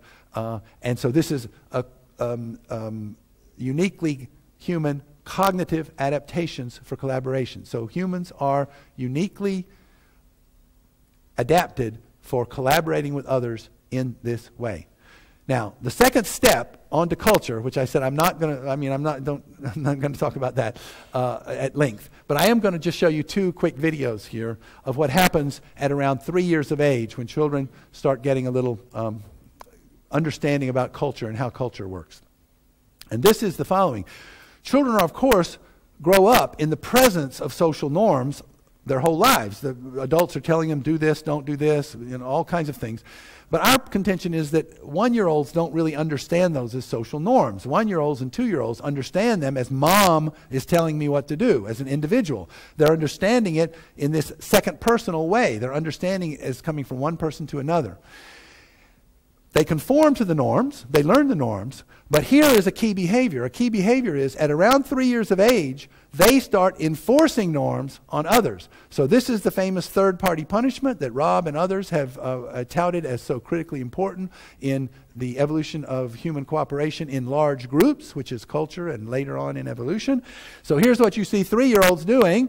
What has happened here is that this guy here has demonstrated a game called dacking. Dacking is a made-up word. And this child saw how to play the game. And then the puppet comes in and plays the game the wrong way. So now this is key. It's third party because the child is not affected at all. This is a game, an individual game. It's not like it's ruining the game for the child. The child's just watching. So this is as a disinterested spectator, and you'll see what the child does when he plays the game, when the puppet plays the game the wrong way.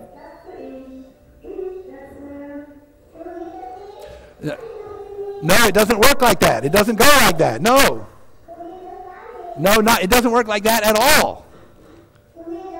No, it doesn't work like that.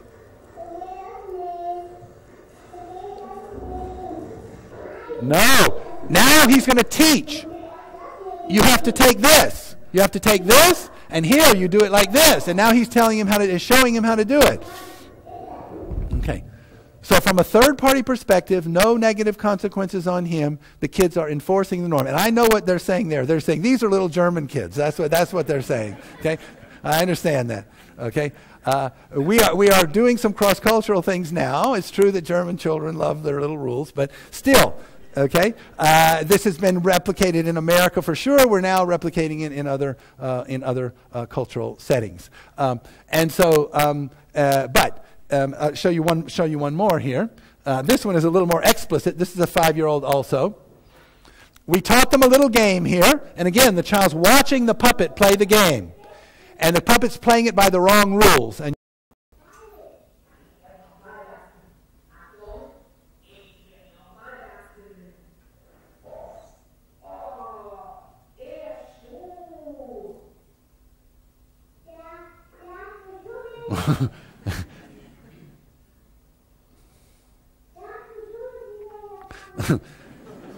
she's instructed not to pay attention, so she's not engaging.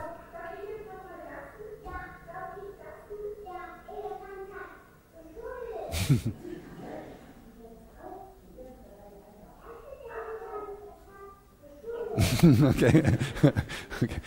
Again, the child is only an observer. So this third-party intervention, we also have studies where it's a moral thing. The other guy's getting ready to tear up the picture of somebody else or whatever. They intervene in moral transgressions. They intervene in breaking the rules. So now, just following the rules is one thing. Following the rules is being prudent. It's fitting in with the group. It's not getting punished. It's conforming is a smart thing to do. This is about enforcing, and it's kind of hard to generate what is motivating the children here. If you try to think in an evolutionary context of selfishness, what's the child getting out of it, it's a little bit hard to figure out what they're getting out of it unless you think of some kind of notion of group concern, orderliness, things should go the way they go because that's good for everybody and the way things go. Some kind of a group-minded concern does this. So children start to, we would say, by the way, this is the age at which children actually start beginning to understand that linguistic conventions are indeed conventions, that there are other ways of saying things and doing things. They have learned some language before, but they haven't understood it as conventions that could have been done a different way. If you ask a 3-year-old, if years ago, somebody had decided to call this an elephant, could we have done that? No, you couldn't have. Well, why not? Well, because it's a pen. So they think of it as the word as part of it. Okay, and by the way, so we never tested chimps on that, but we did test chimps on third-party punishment. That is, do chimps intervene? So if somebody steals something from me and I'm a chimp, I retaliate. That's well established by many people. But if I watch you stealing something from him, do I intervene? And the answer is no. Keith Jensen's study shows no third-party punishment in chimpanzees. Now, negative results, somebody else may find intervention in some case. There are no experimental demonstrations of third-party intervention. There are some of these policing things in natural groups that probably have other motivations, but in any case, there are no experimental demonstrations that hold everything constant. A second part of social norms that's key for young children and that we have found to be different with apes, because again, we're going to say chimps no, is worrying about your reputation. We worry about our reputations all day, every day. Children about 5 years of age, we set up a situation where this child needs a big sticker to finish her little thing here. And this is supposedly another child is coming in later. And these are for her, and she has more big stickers than she needs. Okay? So, and so now the question is, will she borrow, steal one of these big stickers? And the manipulation is she alone in the room, or does she have somebody watching her? The little girl watching her, we have earphones on, because if you don't put earphones in, they tend to talk and tell the other one what to do. If they have earphones on, they don't. So she's just sitting there not talking, and now you'll see this little girl who needs one of the big stickers.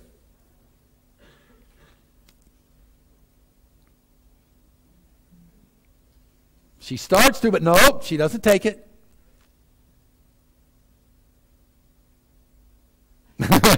Okay, she knows she's being watched, okay? So we actually have also the situation where she could share a sticker. This other little girl doesn't have one. And so as you can imagine, if you're being watched, you share more, you steal less.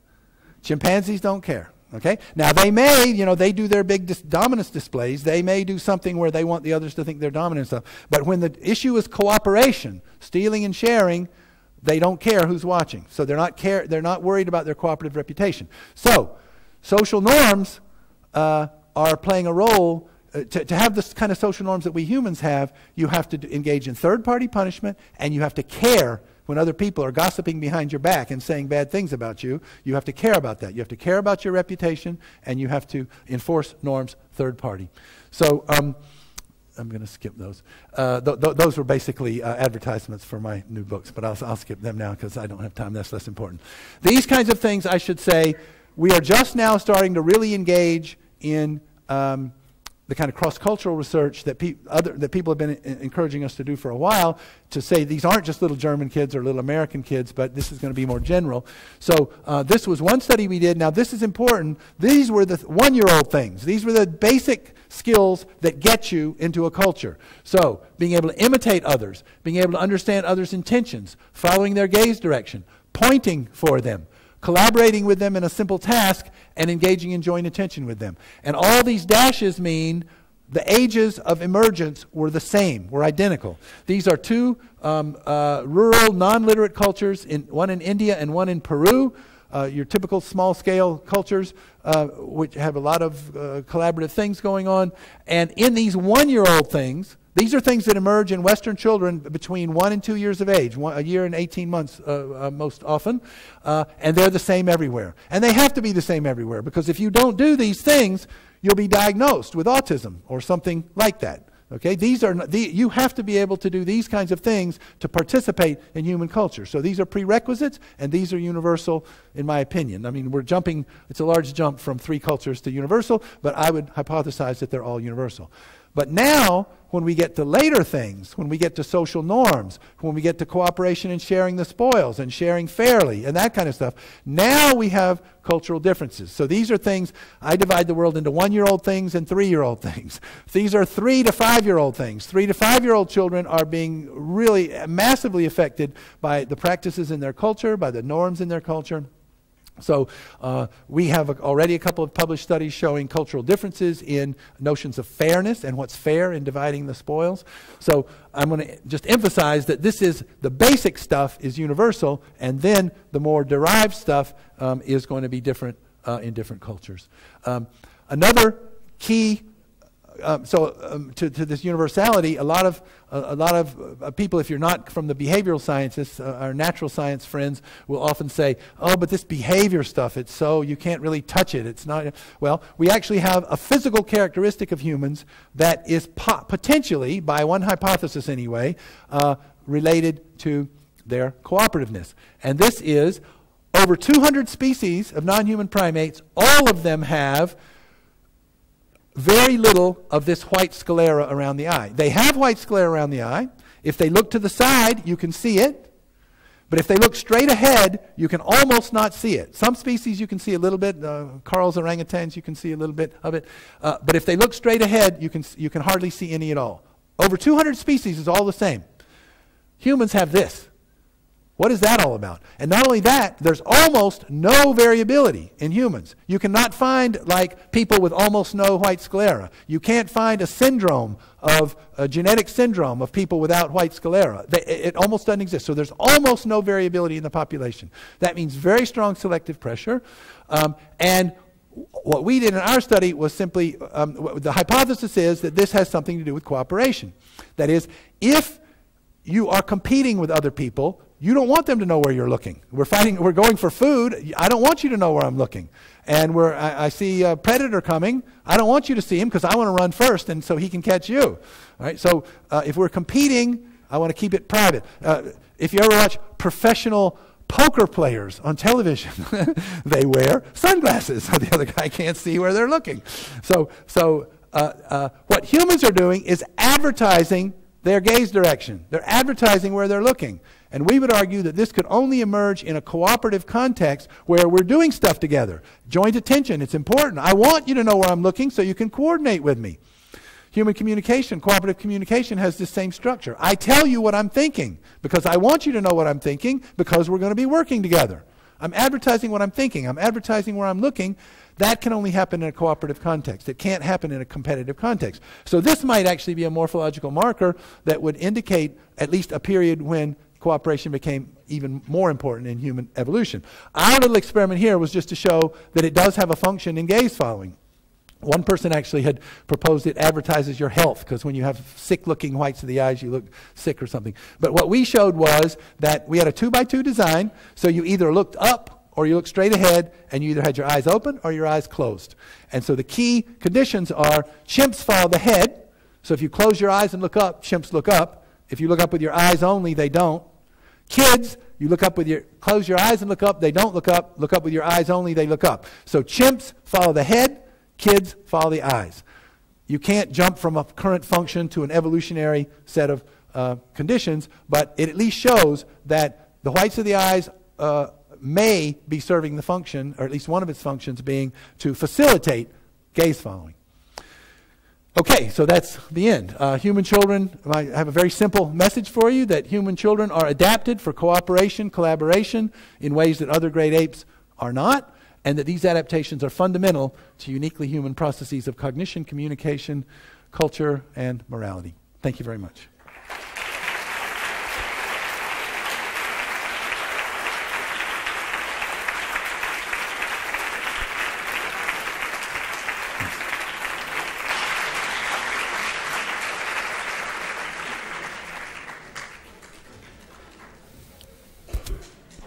Thank you very much, Mike. This is not. Yeah. So I said thank you very much. It's not working anyway. Yes. Okay, now it's time for questions. Actually, we have a few minutes to ask questions if we are interested in digging. Right over there.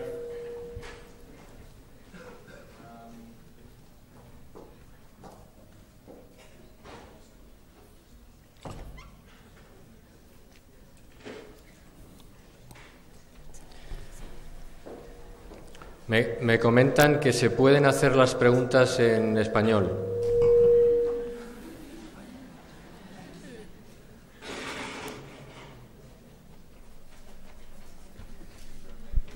¿Quién está?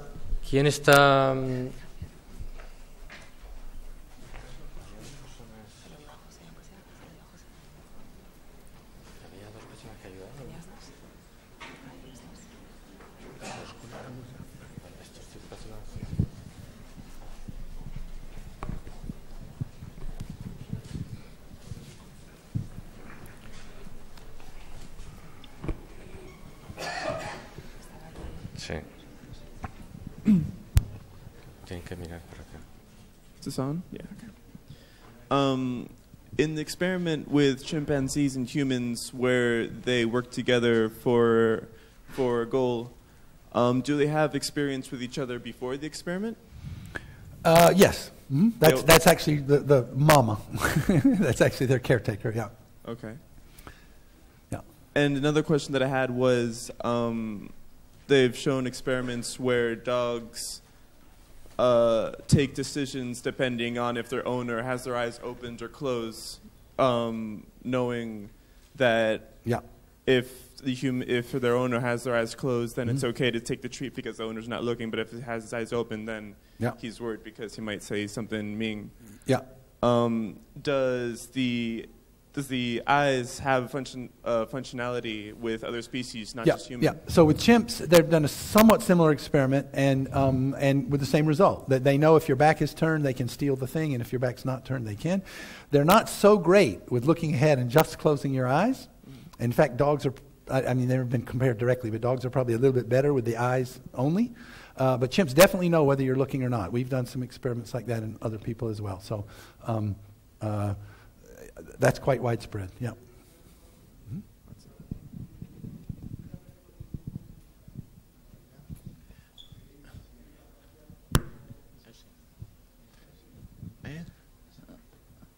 Well, thank you so much. I'm totally profane, actually, but I'm worried more about dynamics, in the sense that human-animal interaction probably is changing socially right away. So you work with primates which have been totally segregated from interaction with humans. Now that dogs have come up and sorted out like cats, maybe, the question is, to which extent have you thought about undergoing those experiments when humans are there?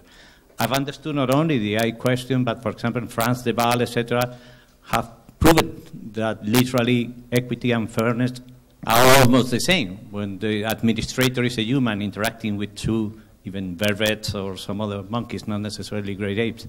So the question is, okay, what about the fact that it's simply isolation species isolation, what might have caused, and then what we could call sentience or cognitive sentient capacity might change concerning companion animals, maybe also farm animals, etc. Do you have any idea about what that process might imply, and why is it that cognitive, intelligent people have all and only focused on chimps?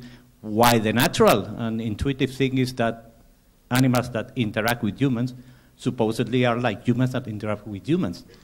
It's like, I mean, when you take kids that don't interact, wolf, kid, etc., they don't seem to have, we don't have that experiment, we have only Rudyard Kipling's, you know, but can you perhaps share a little about this idea? And the chimpanzees that live in different environments are different in some ways. The ones in the wild, they're ones in our setting, they're in a zoo setting, they're in a very large area, they grow up in a social group, just like in the wild. It's a smaller area, but they're not impoverished socially at all. They're not impoverished from a cognitive point of view. They have tool use things. We have artificial termite mounds, artificial fishing things. And I would say in terms of social dynamics, of course, it's very different. In terms of foraging space, of large space, of course it's different. But the kind of things that we look at, we think are not affected in major ways by that kind of rearing history. We could be wrong. There have not been experiments that actually compare them. One of the reasons is that in the wild, you can't get the kind of control that you need. We want this animal to wait here until this one does something or whatever. You just can't get the control. So it's an open question. I have colleagues who have the point of view that the animals in captivity are not the real thing. They're not the wild animals, and so we shouldn't make too much of it. But Hans Kummer, the famous Hans Kummer of Mr. Primatology in Europe for many years, actually made an argument that went in the opposite direction, which is that in their natural environment, they're already naturally adapted to do all these things easily, and you put them in captivity where they're faced with problems sometimes, especially in our experiments they've never faced before. They develop cognitive skills that they don't develop in the wild. A good example is tool use. So gorillas and bonobos do not use tools in the wild, and only some populations of orangutans. And in captivity, they're great tool users. So if we only had natural observations in the wild, we wouldn't know that they were great tool users. We put them in novel situations. So it's an open question. We don't know. And I'm just giving you my opinion that it depends on what you're looking at. If you're looking at certain kinds of things, captivity makes a big difference in the wild. If you're looking at very basic things, if you were looking at color perception, it wouldn't matter whether they grew up in the wild or captivity or wherever. So is it more like color perception, or is it more like, some kind of subtle social thing that would obviously be very different in the wild? My question was rather a different point of view. What if they interact in a domestic setting? Well, we have that with dogs. I mean, which is we have that. So we have chimps who have been raised by humans, several of them. No, we have Hayes and Hayes, Gardner and Gardner, whatever, and that. And what we know is that they end up doing some things that other chimps don't do, obviously, because they're presented with this new situation, but they don't turn into humans. And they have not been tested on all the sort of tests that I have up here. They haven't been tested on all those, so we don't really know how they would perform in those. So, yeah.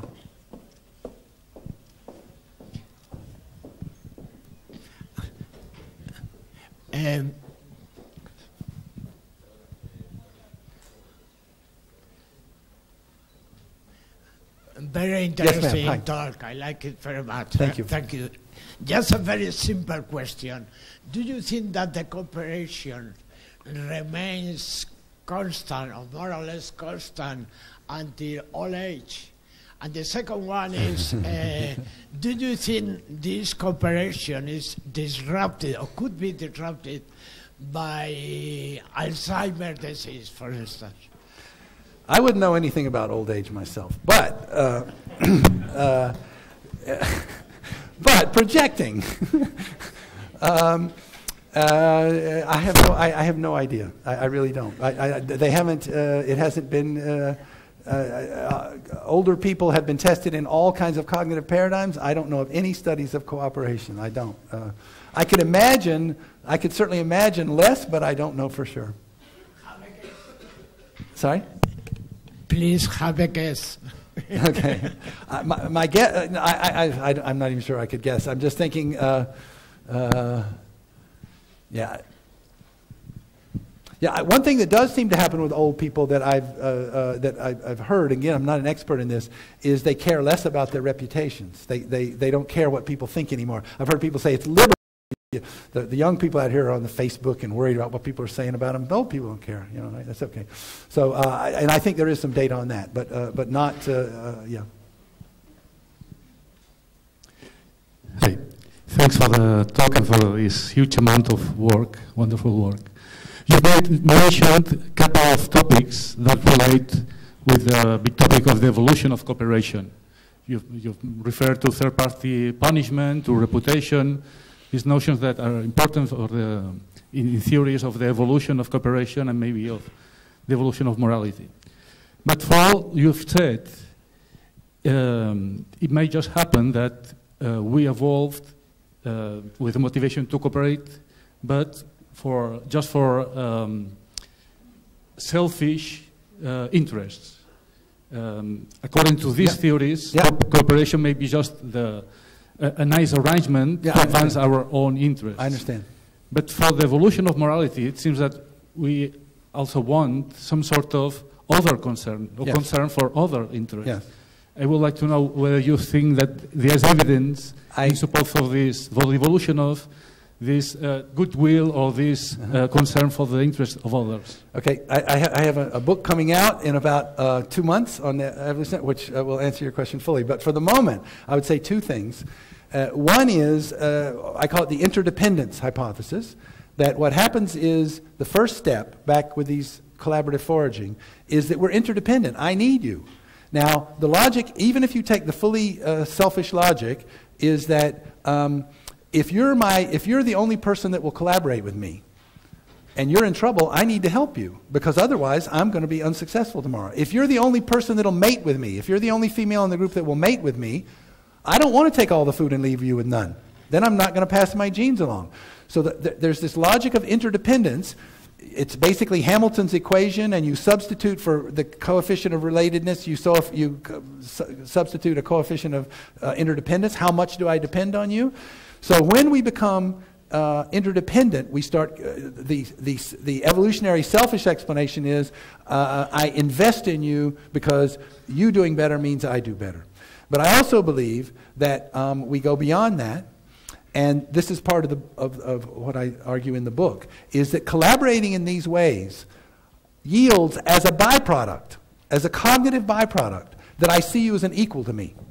We're working together. We both have to work together. We need one another. I could play your role, you could play my role. The standards for your role, if we're going to hunt antelopes, the person in role A has to do these 3 things. The person in role B has to do these 3 things, and it's completely impartial. It doesn't matter whether you're my mother, you're my friend, whoever it is. If we're going to collaborate successfully, you have to live up to those standards, I have to live up to these standards. And so this collaborative activity generates the notion of you're equal to me in some way. Now, notice this is not a moral motivation. I wish it wasn't true. I wish all you people weren't equal to me. I wish I was the only person in the world that mattered and I could have everything. It doesn't matter what I want. It's not a motivation. I can't help but understand that you are a person like me with needs and desires like me and who in some sense deserves stuff as much as I do. You know, I really want it more, but in terms of deserving, it's equal. So I think it generates as a kind of a byproduct. So this is kind of a spandrel, if you will, this notion of equality, and this leads to what I call in the book, we over me morality. So I make a joint commitment with you because I'm interdependent with you. I see you as an equally deserving partner, and so we work toward this outcome where we both get what we both deserve, which is an equal share of the stuff. So I'm concerned about the we. I'm concerned about me, but I'm also concerned about we. And so I think that human morality really begins with a we and the concern for we. Also, I should say the kind of Rousseauian move there also is that the we, I'm a part of the we. So the we over me is not they over me. It's not you over me. It's not they over me. It's we over me. And I'm a part of the we and I'm in the me. So it's the kind of Rousseauian, it makes it legitimate. I agreed to this. I think it's a good idea that we have these social norms, and therefore I subject myself to them. So it's a kind of a cognitive spandrel that leads to the moral conclusion. Hello, here.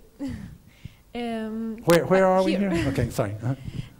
My question was related to the one that she asked before about the age and cooperativeness.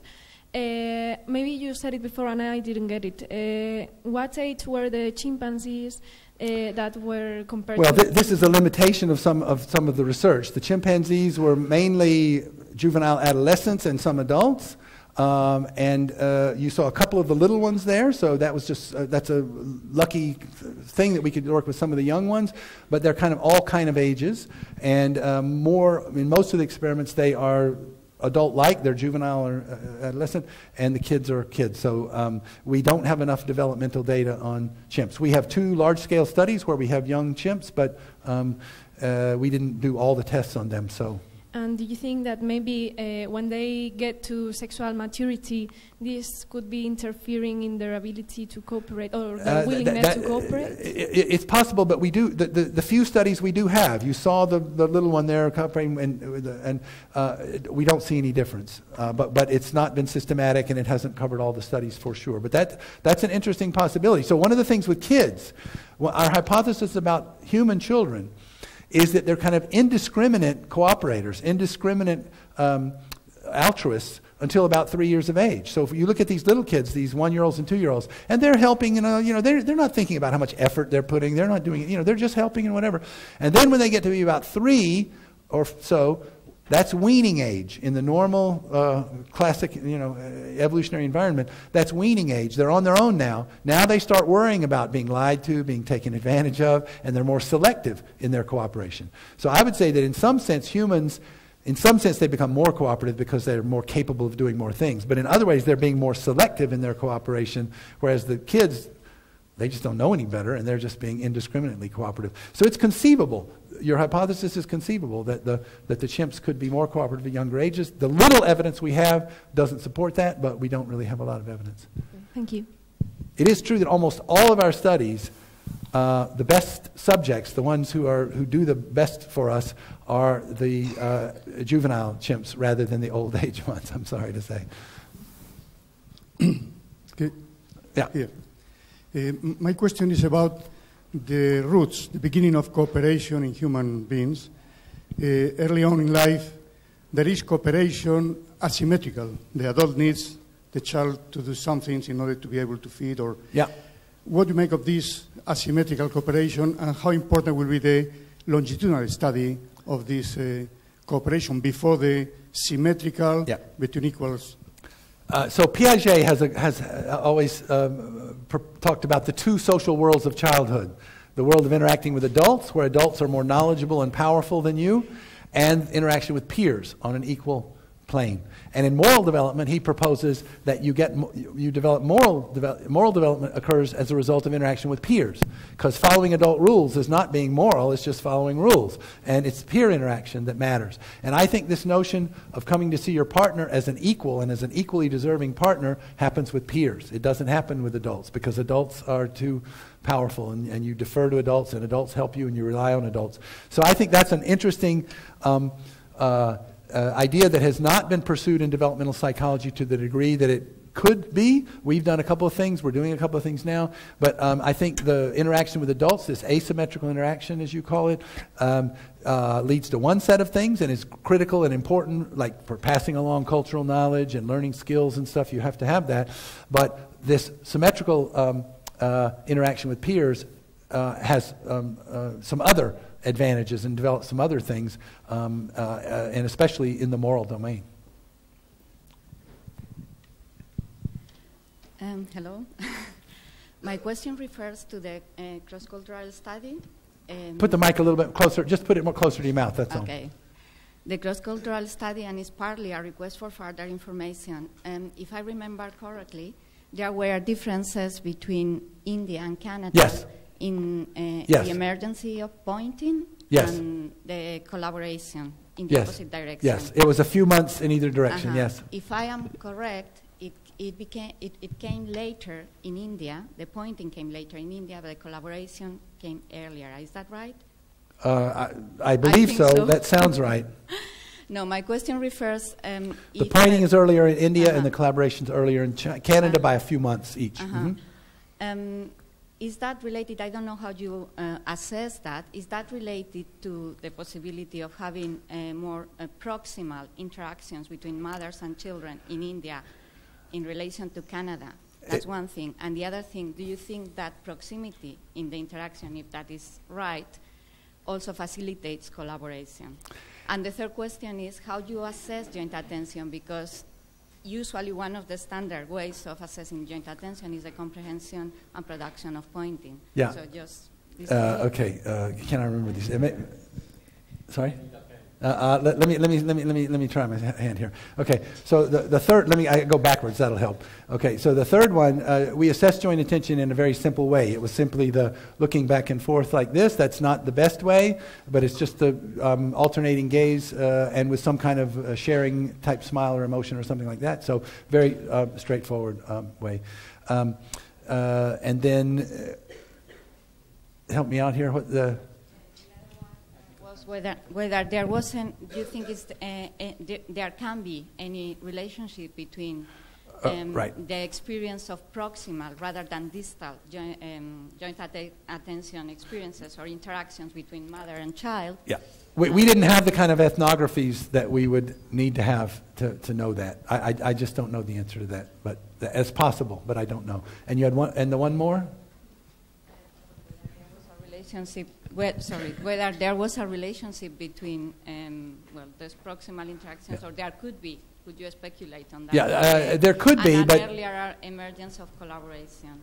Okay, one interesting thing that I think is possible, and this is totally speculative, and comes back to your question, is that one of the things, like you see here, collaboration in the Indian and Canadian sample. One of the big differences between Western cultures, so-called weird cultures, Western educated, industrial, rich, democratic countries, and more traditional cultures, is that in the weird cultures, the adults get down on the floor and play with kids and communicate with them, whatever. In a lot of the more traditional cultures, the adults take care of the kids, but they don't get down and do it on the equal level. Maybe the Canadian mothers getting down on the floor collaborating with their kids leads to these collaborative skills where these other kids are waiting for their peer interactions to really collaborate. But I'm sorry, but I don't know the answer to that.